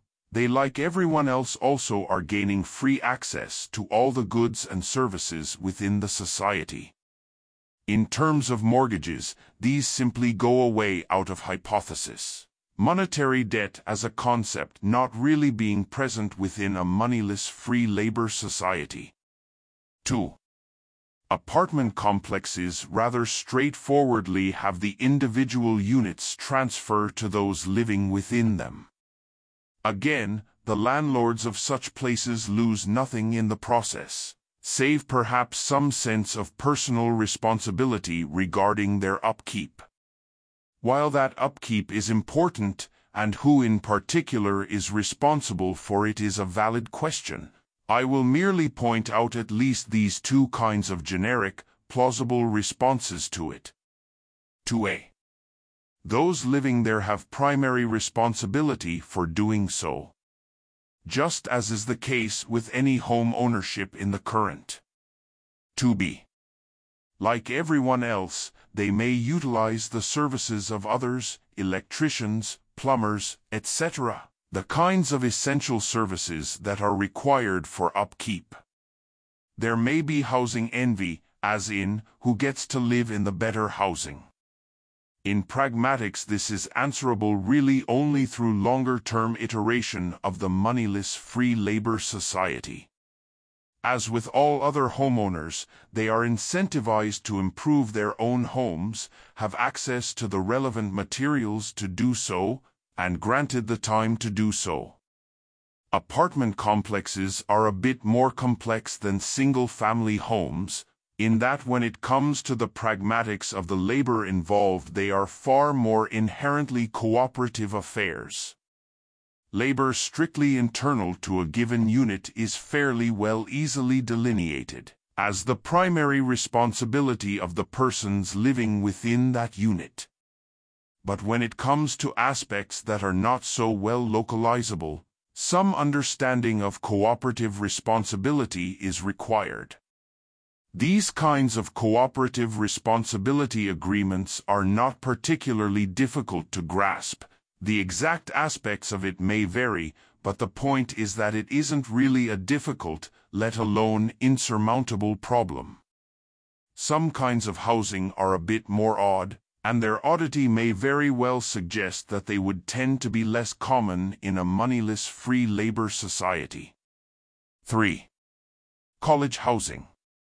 College housing is specifically intended as a fairly unique kind of temporary housing arrangement, whereby those living there are not really intended to be doing so indefinitely. Such housing has real value, at least insofar as we are to continue valuing colleges and universities, or indeed, any similar sort of temporary living/housing arrangements. For instance, to house and host travelers to a heretofore distant land may require similar kinds of arrangements. There is little reason to suspect that such housing would continue to be maintained by private landlords. They have no incentive to do so. The most obvious and plausible suggestion is that such housing ought to come under the jurisdiction of the college and university. That said, there is the plausibility that some folk may prefer to take on the role of private landlord of such places. Which is to say, that such does constitute relevant labor within the moneyless free labor society. Maintaining, improving, etc., such housing is important. Regardless, students clearly lack the skills and motivation to do so themselves, and as a matter of pragmatic of studies, having them take on that responsibility is likely counterproductive, as it would too greatly interfere with their studies. While there is an argument to be made that by having the students take on some of those responsibilities, as being important towards their future responsibilities, such is likely at least somewhat overblown within the moneyless free labor society, as such learning likely already would have taken place as they grew up, as their families would have already been primarily responsible for such things. Secondarily, such housing may be relegated to local governing bodies. Such has a relevant point regarding zoning laws which, as discussed elsewhere in this piece, very likely do come within the jurisdiction of local governing bodies. Though that may amount to concerns for zoning and university, college, and/or private landlord being responsible for maintenance, upkeep, building, etc. 4. Hotels, motels, bed and breakfasts, and other temporary housing. Understand such housing as providing a service in the most obvious of sense. It enables folks to visit different locations. Such constitutes relevant labor. Ownership of such places is somewhat irrelevant. The folks that do the labor, including the decision-makers and leaders of the organization, are the ones that effectively own the place. In the specific case of bed and breakfast locations, including Airbnbs, wherein the persons running the place actually live there, we may very well hold that they effectively own the place as with any other homeowner. In places wherein the place is run by people who do not live there, we may hold that such is viewed in the same way as any other absentee landlord. The odd caveat therein being that as temporary housing, such may not necessarily transfer to anyone in particular. The question of what to do with those kinds of housing is a bit odd. They may be treated as hotels, motels, etc., whereby they are considered legitimate labor, or they may be transferred to vacant housing, perhaps merely depending on the choice of those who currently are running the place. It also may be the case that the current landlords are intending on moving back into such housing, that its status as a bed and breakfast is intended as a temporary one. In which case it would be odd, perhaps even unfair, to pull that out from under them. Moreover, it may be undesirable to have it be the case that folks do not do such practices. It is likely desirable to enable people to provide that kind of temporary housing arrangement. 5. Multiple home ownership in the current. There isn't any obvious reason why folks cannot own more than one home. Doing so doesn't necessarily affect any local housing. To be clear there, even in the current, having a house in a locale that is largely empty most of the year doesn't actually entail that there are not enough houses/living spaces within that locale. In the current, such is an issue because folks are concerned about housing prices, affordable housing, etc., not necessarily because there isn't actually enough housing as such. For sure, in some particularly, shall we say, overcrowded places like large and mega cities, there is some degree whereby a house or unit sitting empty or unused is a real issue. Note, however, that the expectation within a moneyless free labor society is that populations will tend to move away from large and mega cities, as the impetus to live there in order to earn more money is necessarily no longer relevant. In the current, second homes make up a small fraction of homes, so such isn't a particularly pressing issue regardless, at least in the current. The question regarding ownership of second homes may be more pressing within a moneyless free labor society. What, after all, prevents folks from claiming and hence owning multiple homes? At least in theory this presents something of an issue, however, it is seriously unclear as to how significant an issue it will be in practice. The hands of labor may rather simply deal with this by refusing that kind of labor in general, which doesn't exactly bar second home ownership, but may seriously curtail it. For instance, it may very well be the case that it is desirable within a locale for folks to own a home there at least part-time, perhaps in terms of increasing the local population, which potentially brings in additional labor, skills, etc.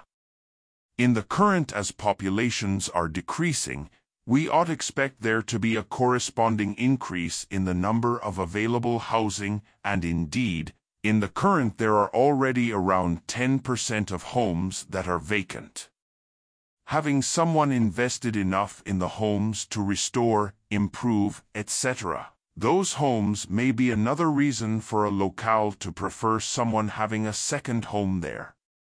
In the current we can see, for instance, places that are selling houses for virtually no money in order to attract people to them.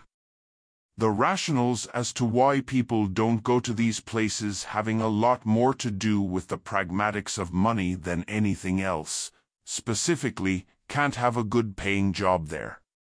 Those kinds of rationales go away in a moneyless free labor society. 6. Prioritizing housing. Prioritizing housing for the poor is likely the best methodology. Note that as poverty disproportionately affects various minority groups, by prioritizing the poor, de facto folks will also be prioritizing the various minority groups, insofar as a minority group is actually disproportionately poor. Insofar as they are not, there isn't any obvious, or as far as I can tell, an obvious reason why they ought to be prioritized. What that may actually entail in the long run are such things as significant improvements to existing housing, noting that in many pragmatic ways this is not something that has to be mandated or determined from on high. If the existing poor become homeowners and gain access to the necessary materials and time available to do the labor, there is little reason to suspect that they wouldn't thereby make the improvements themselves. In other words, someone's living in a relatively fine bit of housing isn't likely to have a lot of motivation to improve it. It is, after all, labor to do so. Whereas someone living in relatively poor housing does have a lot of motivation to improve it. Houses that are on the existing market for sale or rent likewise we might expect to get snapped up by folks in more need of better housing. After all, there isn't a whole lot to be gained by doing so for folks already living in a relatively fine home. Recalling that moving involves a lot of effort and generally is undesirable by most people, as it entails moving away from friends, family, community, etc. Setting aside for the moment the various issues that cause homelessness beyond the mereness of poverty, there remains some issues regarding relative inequality in homes. Implicit as a consequence of the moneyless free labor system is a redistribution of the population away from large cities and megacities. In part this is a natural development of the hands of labor. In part this is a consequence of the bioregional constraints the system is predicated upon. In part this is also an ethical imperative. It is about making the ethical choice in the matter for the long-term and overall benefit of people. The latter, that is the ethical imperative aspect, is the why as to why this is listed in the real benefits section. Housing, hands of labor. Bluntly, people generally prefer to not have to commute to work. Given the option, most laborers would far rather spend their time closer to their workplace than not. In the current, wherein jobs, perhaps largely superfluous labor, is concentrated within large and mega cities, we see the basically inevitable outcome of a system wherein people work to live. People congregate as close to these places as possible. But of course these kinds of cities can't possibly house all these people, so people commute a lot. Housing, bioregional constraints. Within any given bioregion, the constraints on a bioregion have micro-components to them.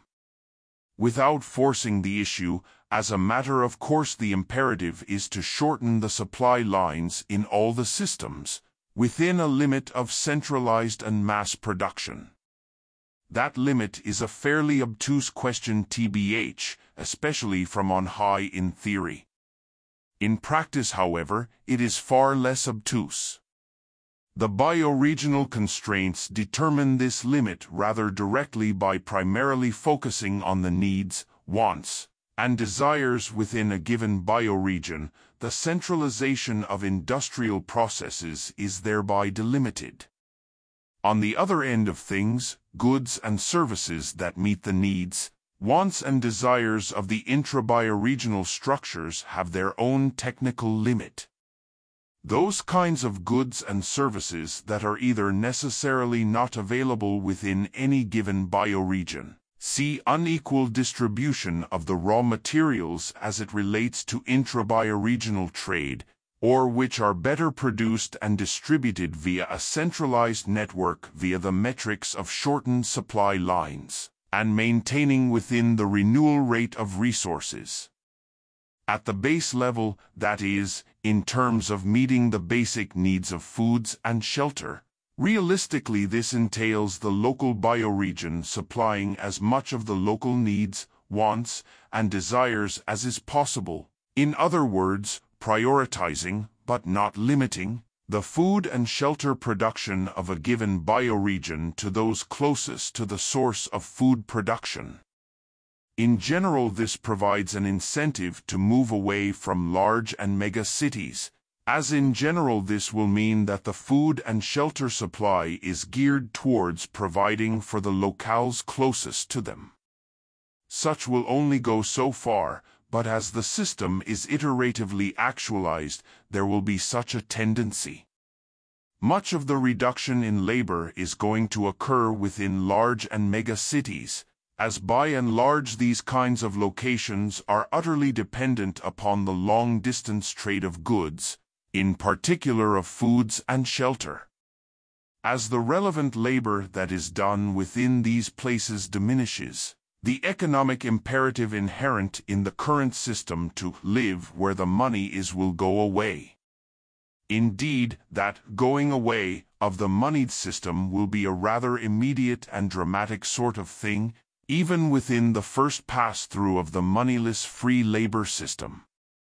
But a bit more subtle, the economic notion of taking advantage of economies of scale largely though not completely goes away, wherein economies of scale at its core actually refers to large-scale centers of populations. In short, wherein making money is the primary concern, it is easier to make money within larger centers of people. After all, it is people that matter, people that do the buying, etc. Secondarily, economies of scale refer to exactly the kinds of interbioregional trade that is to be delimited as such. Hence, labor associated with such things will tend to go away. Absent this motivating factor, the economic incentives to even have these kinds of large and mega cities goes away. Personal motivation of choice in living location. It isn't as if people in general adore living in these large and mega cities. Lacking any particular motivation to be within them as a matter of work-to-live mentality, people in general will want to live in more beautiful places. Aside from the various more subtle incentive-style motivations, people in general do tend to enjoy living in communities that are broadly accessible to the wilder spaces. Travel incentives, visiting incentives, variety of life incentives. These all largely relate to the realities of a world wherein people are living within the constraints of the limits of renewal of resources. People value the wilder spaces, people want to be able to experience them as such. Of this, there is little doubt. The tourism industry fairly well displays this point. Beyond the ethical imperative to do so, beyond indeed the pragmatic imperative to do so, there is the naked reality that travel utilizes exactly those kinds of resources we are primarily concerned with as regards overuse of the resources, that is, use of resources beyond their renewal rate. Hence, living closer to exactly those kinds of destinations people want to go to visit becomes a rather pragmatic choice.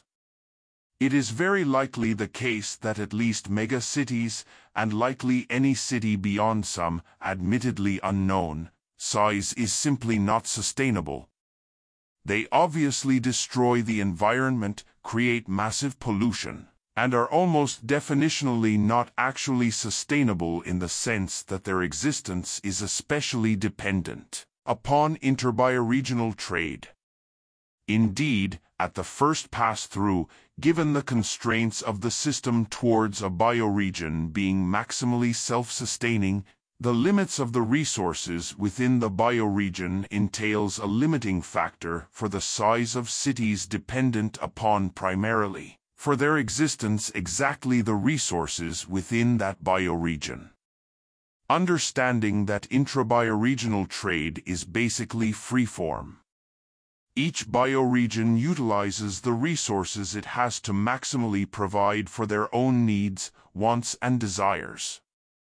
It is the interbioregional trade which is of secondary consideration, that provides the means for cities larger than the intrabioregional trade allows to exist. This principle again is foundational to the system and indeed is foundational to the ecologies upon which all the species systems are predicated and dependent upon. Beyond that kind of basic understanding, there are sound reasons to avoid, though not eliminate, interbioregional trade. They distort the fundamental systems upon which they are dependent, creating inherent inequities in the living conditions within differing bioregions. And they distort the renewal rates of the bioregions upon which the species is dependent. This is very likely an unavoidable consequence of the current system, wherein extraction of other bioregional resources are at the whims of some other bioregion. Hence, the creation of mass-scale inequalities from a global perspective and indeed, at every single scalar of the current system. By whims, I mean rather specifically supposed wealth and power. See the absurdities in the interbioregional trade system. Moreover, interbioregional trade creates systems of dependency, notably the large and mega cities, but also between any given bioregion, wherein the bioregion is dependent upon aspects of the economics that have little or nothing whatsoever to do with it. This kind of concern is one that is important and rather dramatically displayed via the pandemic, hence the imperative to shorten supply lines.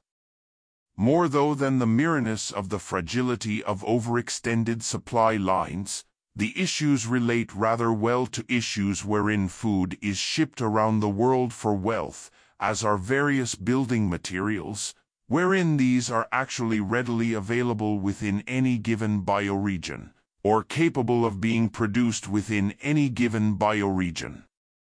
Restoration of bioregions requires labor. In every pragmatic sense anyone ought to be concerned with, the labor that is required in the short term is restoration of the bioregions in general. Such labor entails the movement of peoples towards exactly those bioregions that require such labor. The details of this aspect inherently are dependent upon the bioregion in question, but as a matter of course the issues within non-large/megacities are generally the same. The main point in this subsection is that these aspects of bioregional constraints, inter/intrabioregional trade, all entail certain pragmatic outcomes regarding housing in general that are brought about by the personal choices of people living within such a systemization. These are not, in other words, dictums that are determined via some persons other than the individuals and familial units who make the decisions of where to live, how to live, etc., within a systemization that doesn't utilize money as a motivational whip, and whereby there are restraints placed upon trade predicated upon bioregions, remaining within the renewal rates of the resources and motivations towards preferencing quality housing and living arrangements. Existing inequities in basic housing. This deserves some degree of definition in terms of the meaning of inequities and basic housing. Specifically, bioregions will differ predicated upon the available resources within them. Basic building materials as a general rule ought to be derived from the bioregion within which the homes are built. Moreover, cultural differences may vary the specifics of housing arrangements. These kinds of differences ought not be understood as inequities. The presumption that, for instance, all houses ought to be built of wood or steel or concrete, etc., simply in virtue of some supposed metric of supposed quality, and hence the derived notion of equality and inequality of housing arrangement, are all invalid. Not really merely suspect, but flatly invalid. They are invalid in that they presume some other cultural arrangement of housing as being superior. They are invalid as they inherently make homes within a bioregion dependent upon other bioregions, and hence ultimately unsustainable as a rule, though again see section 11 Interbioregional Trade and all discussions in this piece on the topic, as this rule is not absolute, and they are invalid as a matter of modality of life, as in any sense of equality and inequality therein will tend to have the rather devastating effect of uniformity in living. Within that understanding we ought also well note that in the relevant current, wherein culture is a notion that is largely attached to nationality rather than bioregion, and likewise culture is in part a derivative of interbioregional trade, the current is rather fucked. People within any given bioregion have a tendency to look upon other bioregions, especially more wealthy bioregions, and hold something of the notion that equality entails living in that manner over there. Which isn't to suggest that there is no inequality between these bioregions. There is. See the horrors of interbioregional trade, extractive methodologies, etc., for a basic understanding as to what those horrors amount to. And it is likely worth repeating the note that the delimiting of interbioregional trade and the giving of primacy to intrabioregional trade are the proposed and I dare say likely best sort of solutions to this particular set of problems. See also the relevance of the aesthetical ethical as praise/blameworthy, and the ethically obligatory in the odd questions of privilege, a slight history of colonialism. The somewhat more pragmatic concerns I want to address touch upon existing inequities within any given bioregion as such. These are typically, and not entirely wrongly, associated with issues of racism and various versions of the horrors of capitalism, systemic poverty, etc. But the point is largely this: within any given bioregion, how do we deal with the fact that some people live in high-quality homes, and others live in very low-quality homes? In the longer term, this issue is addressed rather directly and has been noted already. Gifting people back their labor enables the people themselves to have the time available to improve their own living conditions, while granting them free access to the various relevant goods and services of a given bioregion, and all its adjacent bioregions gifts them the means to do so. The limit therein being the bioregional capacities of renewal and the restraints of the hands of labor, rather than any sense of monetary capitalization.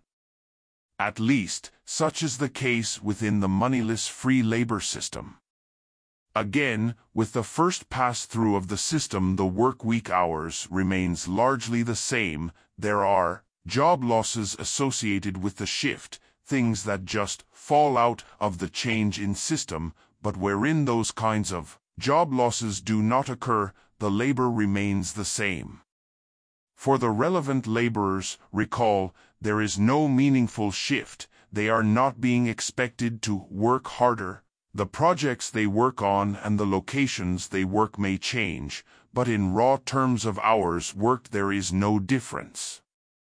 In terms of compensation, for the overwhelming majority of people there is either no real change or improvement, whereas for the poor there is improvement in their access to various goods and services.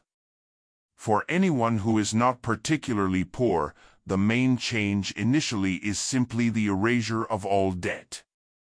That in and of itself may entail some shift in their consuming habits, but then, if they aren't already poor, those kinds of habits are already likely over-consuming. Hence, it isn't as if these people have much incentive to consume more goods and services than they already are. Folks can only cram so much into their pie holes, so to speak. Such may or may not entail waiting lists for work to be done. Much of that really depends on how much surplus labor is currently in the market. In any case, a waiting list is preferable to the labor simply not being done, and it is the case that in the current waiting lists are a thing as it is for pretty much everything at this point. So, if there isn't a real meaningful difference, such is hardly a real criticism. It is plausible that as the surplus labor is removed, it can be reallocated towards these kinds of projects, though the plausibility of such relatively instantaneous changes will vary considerably from bioregion to bioregion, and indeed from locale to locale. See, however, priority labor, as noted earlier, people really do respond to adverts, needs, etc., if they have the time available to them to do so. Successive pass-throughs of the systemization will tend towards such reallocations of labors, that is, the directing of people's attentions towards the bioregional and locale's needs, wants, and desires. Handling the inequities in homes being one of the primary concerns of most folks, as it is particularly practical and effective on their lives, such improvements have a strong ethical and emotive imperative attached to them. As a final note on the point of existing inequalities, in general people are not interested in mansions, good homes sure, mansions, We are not speaking, that is, towards some wild fantasyland of mansions everywhere, but rather towards homes, many of which may already exist, that can be improved through, on the one hand, gifting people back their labor and providing the resources to do so themselves, and on the other hand, the plausible use of the existing construction labor being redirected towards those ends. The problem of housing being out of place. There is a somewhat serious problem wherein most people live in these large and mega cities. By that I mean, the homes there are already existing, some people are not particularly likely to move, or want to move, and the areas they are living in are not sustainable, either in the system being proposed here, or the current system, or indeed very plausibly within any realistic system that is attempting to be sustainable for anything like the long haul. The problem runs somewhat deeply. One aspect critically worth noting, there is not a problem of availability of land. In theory, these people could distribute themselves away from the centralized people farms to the huge swaths of land available elsewhere, and as this system is suggesting, thereby in large part deal with many, perhaps most of the current ills and serious issues the species faces. Suppose that we incentivize people to move, they do so for various reasons. On the one hand, we have masses of former housing that sits empty. This gigantic mess in essence that either gets abandoned for in nature to do its thing, or which requires us to demolish it and clean it up ourselves. On the other hand, we have a massive building projects before us, whereby in essence all that housing has to be provided elsewhere. The pragmatics of doing so are daunting to say the least. In terms of resource use, it is extremely wasteful. In terms of labor, it may very well be viewed as the kind of thing we wouldn't want to do. Doesn't matter exactly the time frame that this happens either. If this were to occur through some huge push that makes it take, say, a decade, not particularly unreasonable a time frame given the species' capacity to do so quickly, albeit that is like massive government intervention or massive agreement of people, etc., to do something like that, or if it takes several generations to do so, as people slowly depopulate large and mega cities and repopulate the more rural areas in small cities, towns, etc. Aside from the ginormous buildings in the cities proper, the skyscrapers, etc., we also would have to deal with the plausible movement of industrial centers, and perhaps even more disturbingly on all levels, the relocation of the suburbs, these huge swaths of housing that are fairly well dependent upon the large and mega cities. It is a chain of dependency that is unsustainable, though. That fact cannot be ignored, for all the obvious hardships involved with such a thing, neither in theory nor in practice are those kinds of places sustainable. This fact is important to recognize and accept, because the alternative of doing nothing is eventual catastrophes. Be that through massive wars over resources as they grow scarce, famines as resources grow scarce, the ravages of infectious diseases due to the dependency on the interbioregional trade of these places, uprisings from the massive inequalities the current system has within it, or some other such thing. The choice, in other words, put in the most stark terms, is something like, we can deal with this beforehand, avoid all the catastrophes and so forth, or we can deal with it in the aftermath, post-apocalyptic world. Aside from dealing with the catastrophes as such, which would be pretty horrific, the pragmatics will also be more difficult then. In other words, the question really is something like, do we deal with this beforehand or after? More positively put, do folks want to work towards something good and wonderful, or something horrifically atrocious? I want to give a few bits of guidance as to how this plausibly can function before the various catastrophes, and address some of the obvious naysayers' probable points. Suburbs. In a sense, these places are small towns and cities in waiting.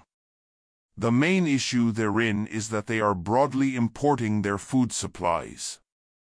In essence, some percentage of these places ought to be transformed into farmland, which does entail the removal of existing buildings.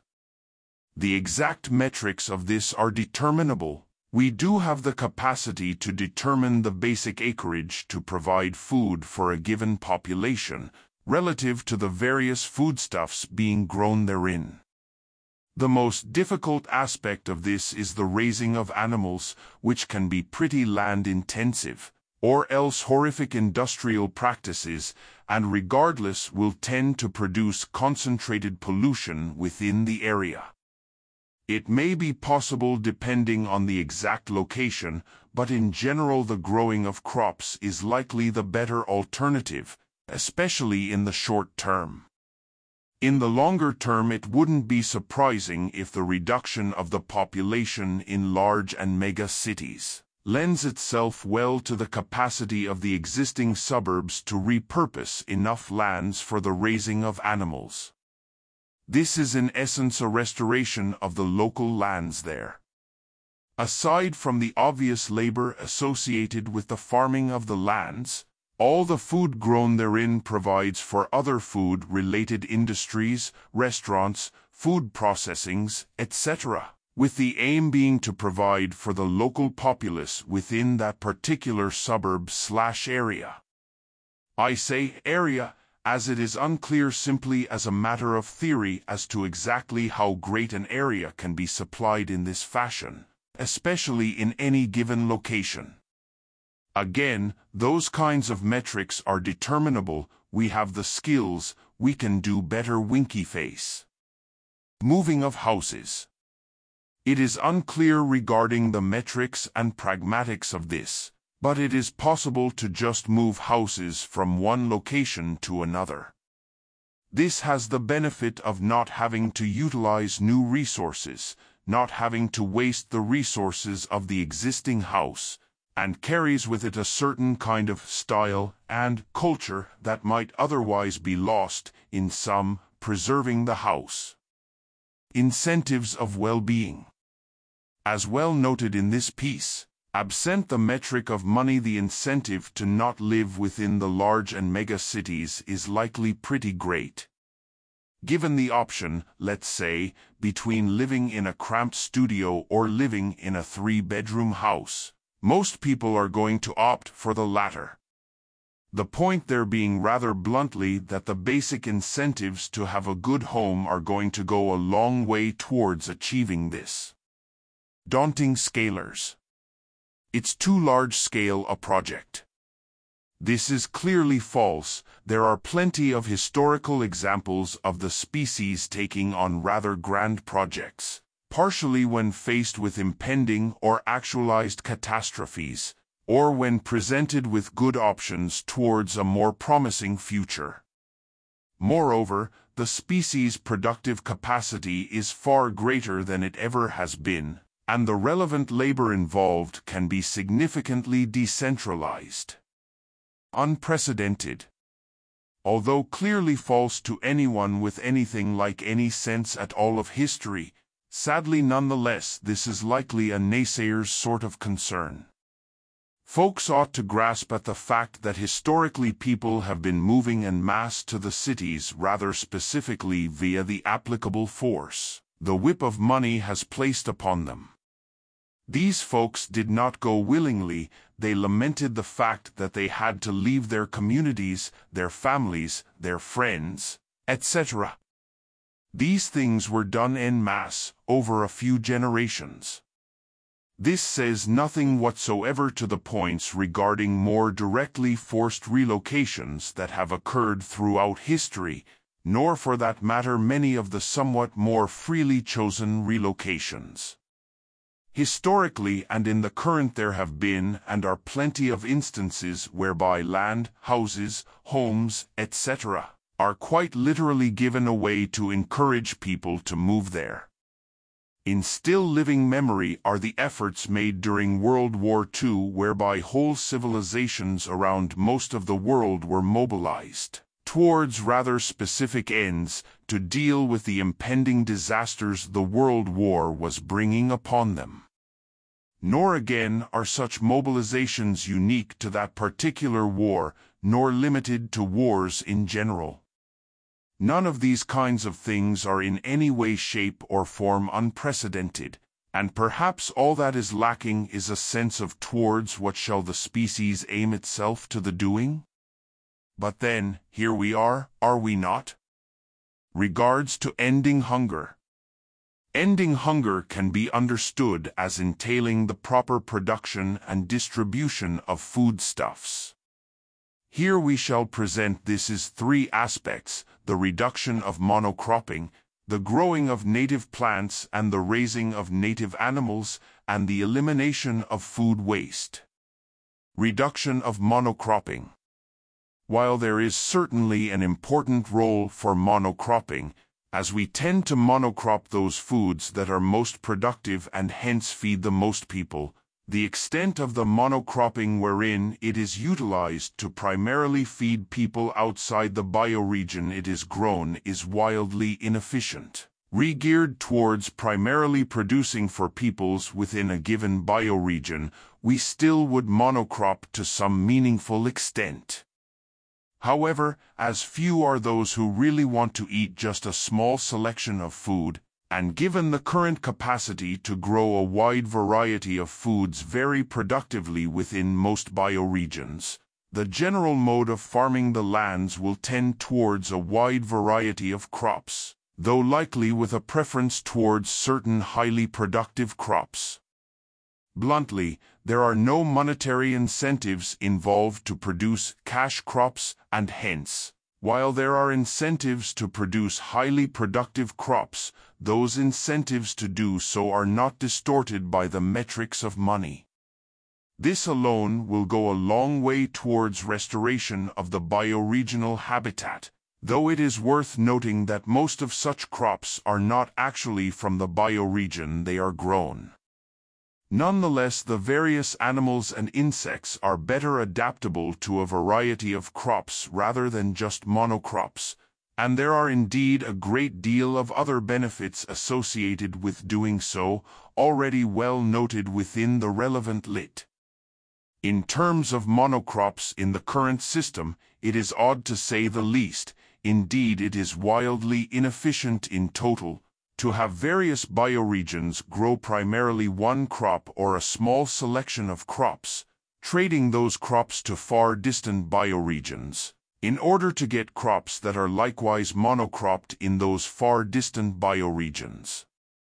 These are aspects of the insanities produced via the monetary-based trading system in the current. Now some of that is perhaps worthwhile, but such ought be the exceptions, not the rule. Again, when the system is geared towards bioregional self-sufficiency, wherein most bioregions already have the capacity to grow a wide variety of crops, this antiquated notion of trading for goods and services unavailable locally as the primary means of providing for those goods and services simply goes away. The reduction of monocropping thereby provides for the sustainability of food production within each bioregion.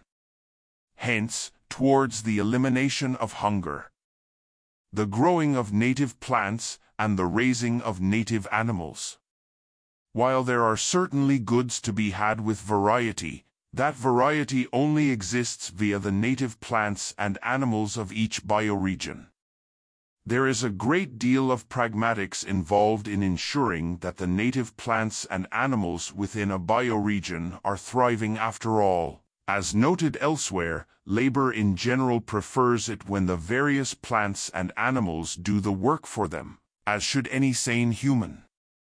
Perhaps nowhere is this more pertinent than in the oceans, as mentioned rather directly earlier, but another relevant aspect regards the existing species within a given locale more generally. In other words, bison, deer, etc., letting these kinds of animals do the labor of reproducing themselves enables people to benefit from them in raw terms of food as well as in the more obtuse terms of maintaining broader ecological structures. Such isn't really to suggest that there isn't value in farm animals.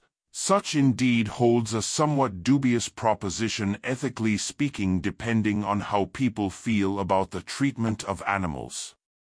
Specifically, industrial farming, factory farms, etc. In terms of raw land usage, it is likely the case that these kinds of farming techniques use less resources and land than their wild counterparts. Comparing the usage to the growing of plants is different, and perhaps not entirely relevant.